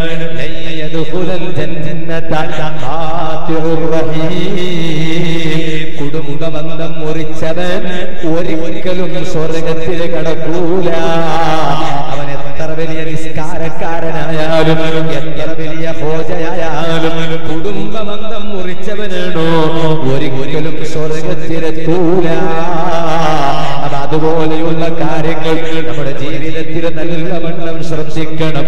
നല്ലതേ കാണാവൂ, നല്ലതേ കേൾക്കാവൂ, നല്ലതേ പിടിക്കാവൂ, നല്ലതേ പ്രവർത്തിക്കാവൂ, നല്ലതിലേക്ക് നടക്കാവൂ, നല്ലതേ ചിന്തിക്കാവൂ. അങ്ങനെ നമ്മുടെ ജീവിതം ഒരു നല്ല ജീവിതമാക്കി മാറ്റിയെടുത്താൽ പടച്ച റബ്ബ് നമുക്ക് ഒരുക്കി വെച്ച വീട് അതല്ലേ സ്വർഗം. ആ സ്വർഗത്തിൽ നമുക്ക് എത്താൻ കഴിയും കേട്ടോ. ഞാൻ എന്റെ സംസാരം അങ്ങ് നിർത്തുകയാണ്. എന്റെ മോമിനീങ്ങളൊന്ന് എണീറ്റ് നിൽക്കുമോ? നമുക്കൊരു 3 സ്വലാത്ത് ചൊല്ലിയിട്ട് ഒരു ചെറിയ ദുആ നടത്തിയിട്ട് നമുക്ക് പിരിയണം. അല്ലാഹുവേ, ഈ സദസ്സ് ദുആക്ക് ഉത്തരം കിട്ടുന്ന സദസ്സായി കബൂൽ ചെയ്യണേ റഹ്മാനേ. ഒരു സത്യവിശ്വാസിയുടെ ജീവിതത്തിൽ എപ്പോഴും ഉണ്ടാകേണ്ട ഒരു പ്രധാനപ്പെട്ട കാര്യമാണ് മഹബ്ബത്തു റസൂലില്ലാഹ് സല്ലല്ലാഹു അലൈഹി വസല്ലം. ഹബീബായ നബി സല്ലല്ലാഹു അലൈഹി വസല്ലമ തങ്ങളോടുള്ള സ്നേഹമാണ്, ആ പ്രണയമാണ്. നബി തങ്ങളെ സ്നേഹിച്ചാൽ, ആ ഹബീബിനെ സ്വീകരിച്ചാൽ ജീവിതത്തിൽ വിജയമാണ് കേട്ടോ.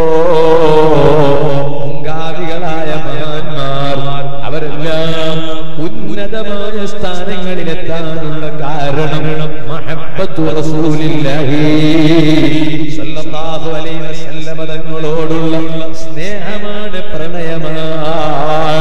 ഓ മുഅ്മിനീങ്ങളെ, മരിക്കുന്നതിന് മുമ്പായി ഒരു തവണയെങ്കിലും ഹബീബായ നബി സല്ലല്ലാഹു അലൈഹി വസല്ലം തങ്ങളെ ഒന്ന് കണ്ട് മരിക്കണ്ടയോ?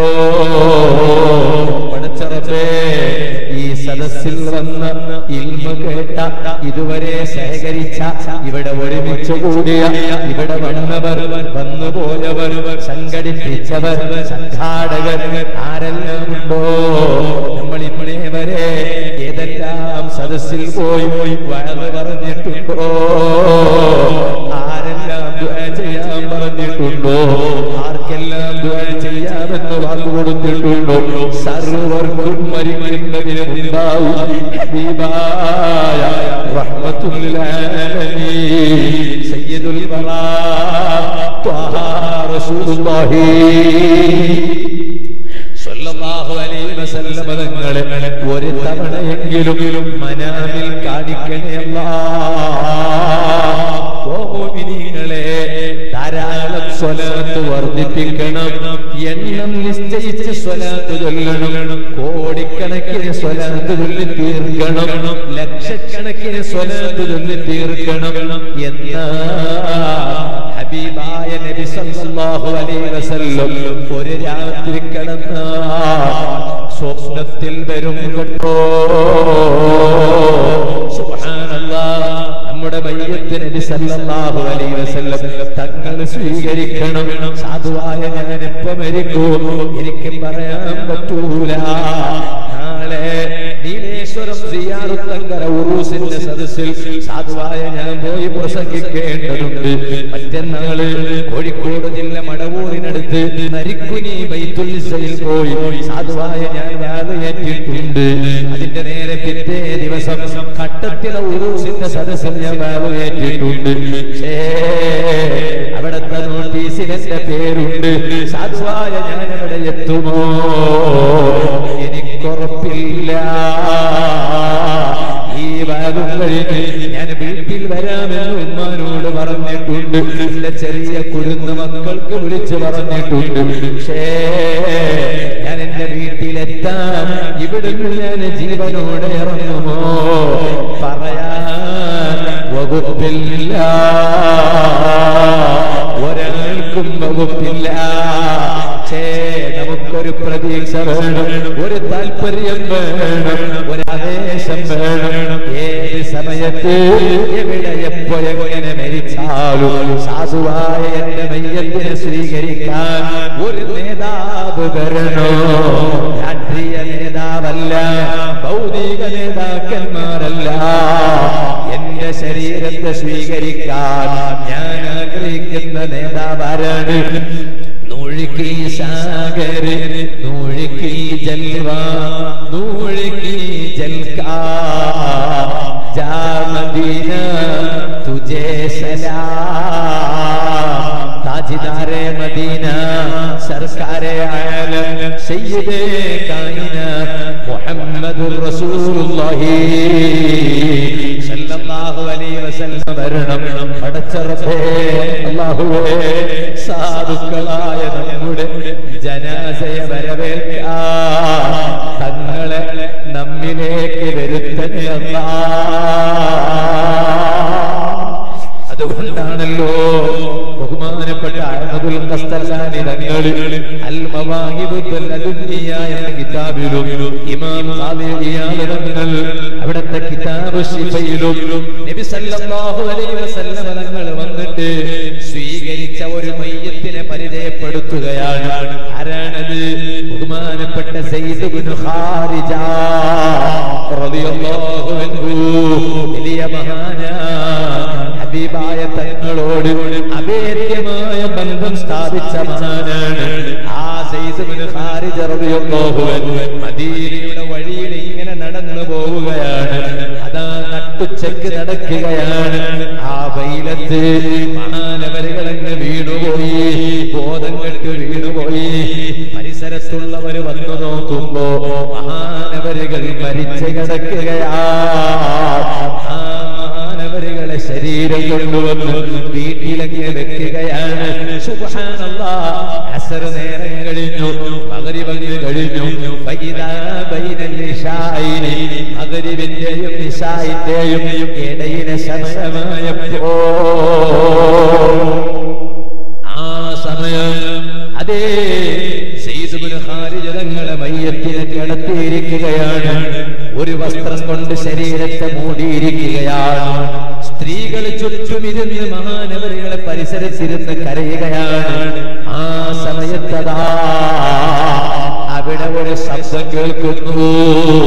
അൻസിതു അൻസിതു, മിണ്ടണ്ട, കരയണ്ട, ഒച്ച വെക്കണ്ട, ബഹളം വെക്കണ്ട, സംസാരിക്കണ്ട, ശബ്ദിക്കണ്ട, നിലവിളിക്കണ്ട. ഈ ഒരു ശബ്ദം വന്നപ്പോ എല്ലാരും നോക്കുകയാണ്. എവിടുന്നാണ് ഈ ശബ്ദം കേൾക്കുന്നത്? ആരും ഇത് പറയുന്നില്ലല്ലോ. അപ്പോഴാണ് ഒന്നും കൂടി ശ്രദ്ധിച്ചു നോക്കുമ്പോ എന്തൊരത്ഭുതമല്ലേ, എന്തൊരാശ്ചര്യമല്ലേ. സയ്യിദ് ഇബ്നു ഖാരിജ തങ്ങളെ കിടത്തിയ സ്ഥലമുണ്ടല്ലോ, അവിടുന്നതാ മാനവരുകളെ മൂടിയിട്ട വസ്ത്രം, ആ വസ്ത്രം ചലിക്കുകയാണ്, ആ വസ്ത്രം അനങ്ങുകയാണ്. ഒന്നും കൂടി ശ്രദ്ധിച്ചു നോക്കി മഹാനവരുകളുടെ മൂടിയിട്ട വസ്ത്രമെന്ന് എടുത്തു മാറ്റി നോക്കുമ്പോ മഹാനവരുകളെ ചുണ്ടി ചലിക്കുകയാണ്.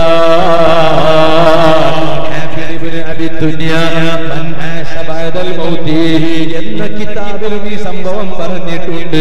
ഇത് ഉള്ളതാണ്, ഇല്ലാത്തതല്ല, കട്ടുകഥയല്ല. മഹാനവരുകളെ ചുണ്ടി ചലിക്കുകയാണ്. ഒന്നും കൂടി അടുത്ത് വന്നിട്ട് എന്താണിത് പറയുന്നത് എന്ന് കേൾക്കുമ്പോ സുബ്ഹാനല്ലാഹ്, സയ്യിദ് ഇബ്നു ഖാരിജ തങ്ങൾ പറയുന്നത് എന്താണെന്നറിയുമോ? മുഹമ്മദുർ റസൂലുള്ളാഹ്, മുഹമ്മദുർ റസൂലുള്ളാഹ്, മുഹമ്മദുർ റസൂലുള്ളാഹ് സല്ലല്ലാഹു അലൈഹി വസല്ലം. ഹബീബായ തങ്ങളെ പേര് പറയുകയാണ്.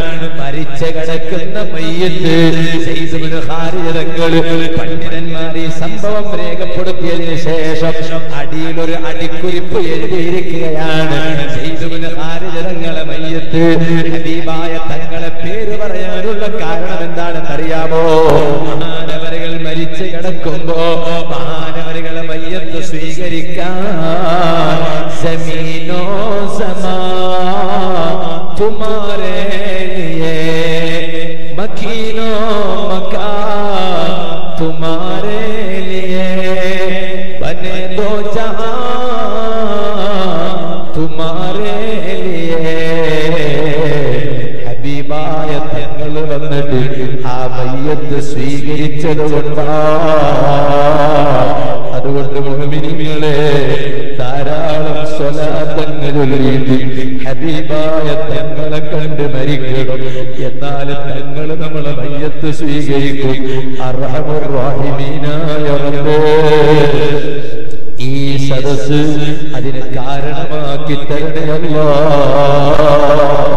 ഈ മഹത്തായ ഉറൂസിന് വേണ്ടി അധ്വാനിച്ചവർ, പ്രവർത്തിച്ചവർ, ഓടി നടന്നവർ ആരെല്ലാം എവിടെയെല്ലാം ഉണ്ടോ അർഹമായ പ്രതിഫലം പ്രതിഫലം നൽകണേ അല്ലാഹ്. എല്ലാ മുഅ്മിനീങ്ങളും അടുത്തേക്ക് വരണം. ഒരു 3 സ്വലാത്ത് ചൊല്ലിയിട്ട് ഒരു ചെറിയ മുസാഫഹത്ത് ചെയ്ത് പിരിയണം. അല്ലാഹുവേ, ഈ സദസ്സ് ദുആക്ക് ഉത്തരം സദസ്സായി ഖബൂൽ ചെയ്യണേ അല്ലാഹ്. ഒരു 3 സ്വലാത്ത് ഒന്നിച്ച് മദീനയിലേക്ക് ചൊല്ലാം. ബിസ്മില്ലാഹിർ റഹ്മാനിർ റഹീം. അസ്സലാത്തു വസ്സലാമു അലൈക യാ റസൂലല്ലാഹ്. അസ്സലാത്തു വസ്സലാമു അലൈക യാ ഹബീബല്ലാഹ്. തിങ്കളിൽ തിങ്കളൂരെ ഖൈറുൽ അംബിയാ മുനീരേ, സ്നേഹത്തോടെ പാടിടൂ സയ്യിദി ഖുദ് ബിയദി. അസ്സലാത്തു വസ്സലാമു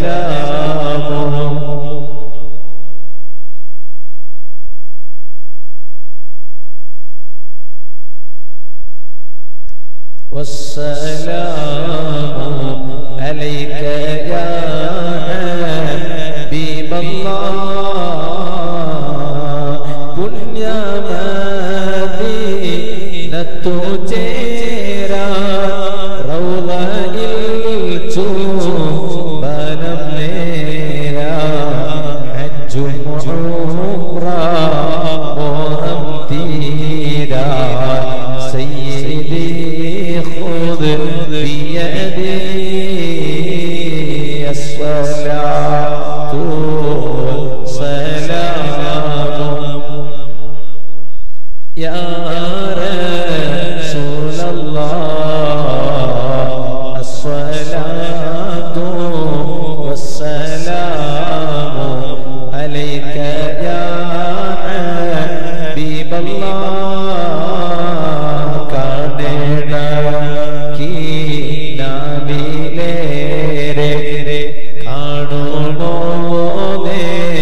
കണ്ണിൽ നൂറേ കാത്തിരിപ്പിലാണി ബാബോ സയ്യിദി ഖുദ് ബിയദി. അസ്സലാത്തു വസ്സലാമു അലൈക യാ റസൂലല്ലാഹ്. അസ്സലാത്തു വസ്സലാമു അലൈക യാ ഹബീബല്ലാഹ്. നീരന്മാരോ ഗങ്ങൾ മാംഗല്യ സാഫല്യം നേടാ. ദാരിദ്ര്യം കടങ്ങൾ നീടാ സയ്യിദി ഖുദ് ബിയദി. അസ്സലാത്തു വസ്സലാമു അലൈക യാ റസൂലല്ലാഹ്. അസ്സലാത്തു വസ്സലാമു അലൈക യാ ഹബീബല്ലാഹ്. വീടില്ല ദുഃഖിതം നീങ്ങ സന്താന സൗഭാഗ്യം നേടാ. എല്ലാ മുറാദുകൾ വീടാ സയ്യിദി ഖുദ് ബിയദി. അസ്സലാത്തു വസ്സലാമു അലൈക യാ റസൂലല്ലാഹ്. അസ്സലാത്തു വസ്സലാമു അലൈക യാ ഹബീബല്ലാഹ്. മൗത്ത് സകറാത്ത് ഹാലിൽ ആവുകം സന്തോഷശേരിൽ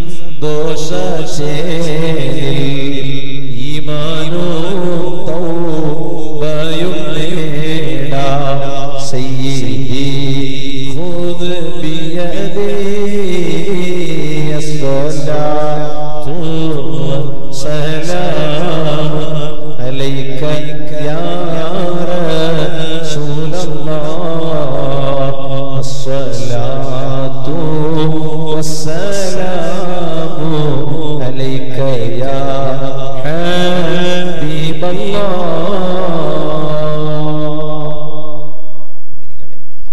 എല്ലാ ദുആയും ഈ പറയപ്പെട്ട വരികളിൽ വന്നുപോയി. ഇനി ദുആ ചെയ്യേണ്ട ഒരു ദുആവുമില്ല, എല്ലാം അതിൽ വന്നിരിക്കാം. അതുകൊണ്ട് ഇനി ഒരു നീണ്ട ദുആ ആവശ്യമില്ല. ഒരു ചെറിയ ദുആ നടത്തിയിട്ട് പിരിയാം. സമയം വൈകിപ്പോയി. നാളെ നിങ്ങൾക്കും പരിപാടിയുണ്ട്, എനിക്കും പരിപാടിയുണ്ട്. അപ്പൊ അതുകൊണ്ട് ഒരു ചെറിയ ദുആ അല്ലാഹു നമ്മുടെ സദസ്സ് ദുആക്ക് ഉത്തരം കിട്ടുന്ന സദസ്സാക്കി തരട്ടെ. അൽഹംദുലില്ലാഹി റബ്ബിൽ ആലമീൻ. അല്ലാഹുമ്മ സ്വല്ലി അലാ സയ്യിദിനാ മുഹമ്മദ് വഅലാ ആലി സയ്യിദിനാ മുഹമ്മദ് അർഹമർ റഹീമീൻ. റബ്ബേ, ഈ ചൊല്ലിയ സ്വലാത്ത് ഖബൂൽ ചെയ്യണേ റഹ്മാനേ. ഹബീബായ റഹ്മത്തുൽ ലിൽ ആലമീൻ മുഹമ്മദുർ റസൂലുള്ളാഹി സ്വല്ലല്ലാഹു അലൈഹി വസല്ലം തങ്ങളിലേക്ക് എത്തിക്കണേ റഹ്മാനേ. സർവ്വ മഹാന്മാരിലേക്ക് എത്തിക്കണേ അല്ലാഹ്. ഈ പൈക്കത്ത് പുറപ്പെട്ട് കിടക്കുന്ന മണവാട്ടി ബീവി റളിയല്ലാഹു അൻഹ ഉൾപ്പെടെയുള്ള ലോകത്ത് മശ്രിഖ് മുതൽ മഗ്രിബ് വരെ വ്യാപിച്ചു കിടക്കുന്ന സർവ്വ ഔലിയാക്കളിലേക്ക് എത്തിക്കണേ അല്ലാഹ്. ഈ സദസ്സിലേക്കും നമ്മുടെ ജീവിതത്തിലേക്കും ആ മഹാന്മാരുടെ തിരുനോട്ടം കൊണ്ട് നീ ധന്യമാക്കണേ അല്ലാഹ്. ജീവിതത്തിൽ വന്നുപോയ പാപങ്ങളെ പൊറുക്കണേ അല്ലാഹ്.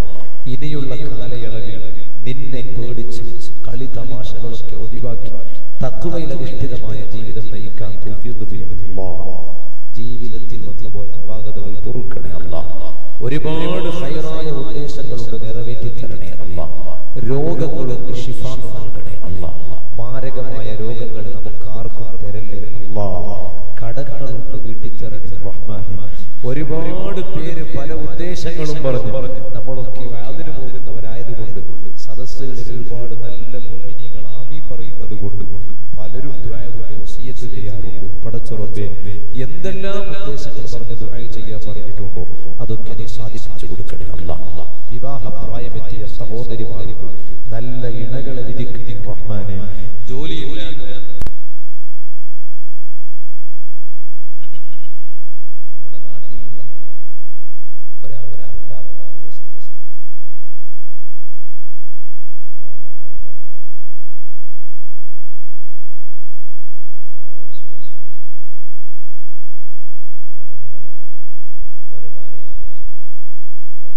നമ്മുടെ ഇതിനൊക്കെ സഹായിച്ച കെട്ടിടങ്ങൾക്കൊക്കെ സഹായിച്ച അവരുടെ ഭാര്യ സുഖമില്ല, ICU.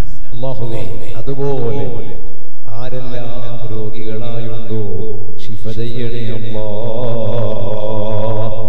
ജോലിയില്ലാത്തവർക്ക് ജോലി നൽകണേ റഹ്മാനേ. ഉള്ള ജോലിയിൽ ബർക്കത്ത് ചെയ്യണേ അല്ലാഹ്. കച്ചവടങ്ങളിലൊക്കെ നല്ല ലാഭം കൊയ്തെടുക്കാൻ നീ തൗഫീഖ് ചെയ്യണേ റഹ്മാനേ. നമുക്കും നമ്മുടെ മാതാപിതാക്കൾ ഉസ്താദുമാരും നിന്റെ പൊരുത്തത്തിലായി ആഫിയത്തുള്ള ദീർഘായുസ് നൽകണേ അല്ലാഹ്. ഇവിടെ സേവനം ചെയ്യുന്ന സുബൈർ ദാരിമി ഉസ്താദ് ഉൾപ്പെടെയുള്ള എല്ലാ ഉസ്താദുമാർക്കും മഹല്ല് ഭാരവാടികൾക്കും ഉറൂസ് കമ്മിറ്റി നേതാക്കൾക്കും അതുപോലെ എല്ലാവർക്കും ഈ സദസ്സ് ഒരുമിച്ച് കൂടിയവർക്കും നിന്റെ പൊരുത്തത്തിൽ ആഫിയത്തുള്ള ദീർഘായുസ് നൽകണേ റഹ്മാനേ.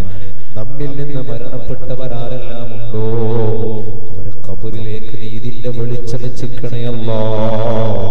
അവരെയും നമ്മയും ഹബീബായ തങ്ങളോടൊന്നിച്ച് സ്വർഗത്തിൽ ഒരുമിച്ച് കൂട്ടണേ റഹ്മാനേ.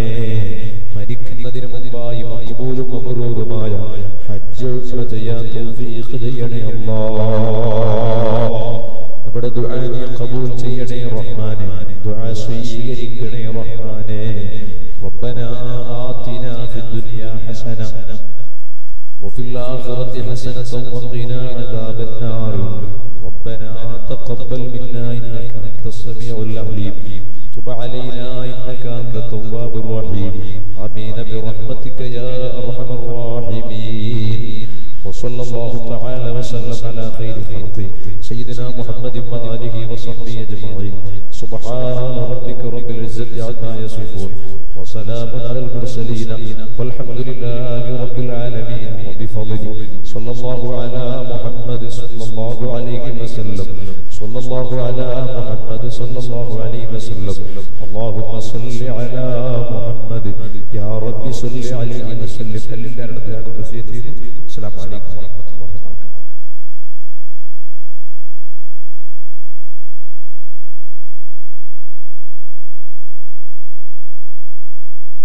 വിശ്വാസിയുടെ ദിനരാത്രങ്ങൾ എന്ന വിഷയത്തിൽ പ്രൗഢമായ പ്രഭാഷണം നടത്തിയ ബഹുമാനപ്പെട്ട നൗഫൽ സഖാഫി ഖാലസ ഉസ്താദ് അവർക്ക് ഹൃദയത്തിന്റെ ഭാഷ നന്ദി അറിയിക്കുകയാണ്.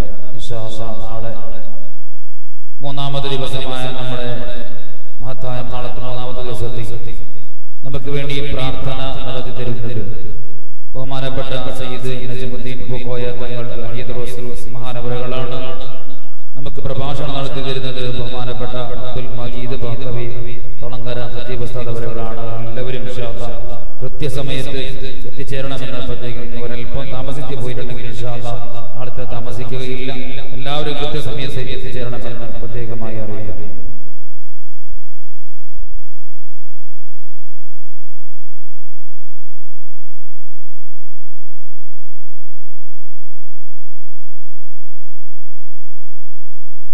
എല്ലാ വോളണ്ടിയർമാരും പരിപാടി കഴിഞ്ഞുകൊണ്ട് എല്ലാവരും വോളണ്ടിയർ ഹോളിലേക്ക് എത്തണമെന്ന് വോളണ്ടിയറുടെ ക്യാപ്റ്റൻ അറിയിക്കുകയാണ്. എല്ലാ വോളണ്ടിയർമാരും ഇവിടത്തേക്ക് എത്തുക.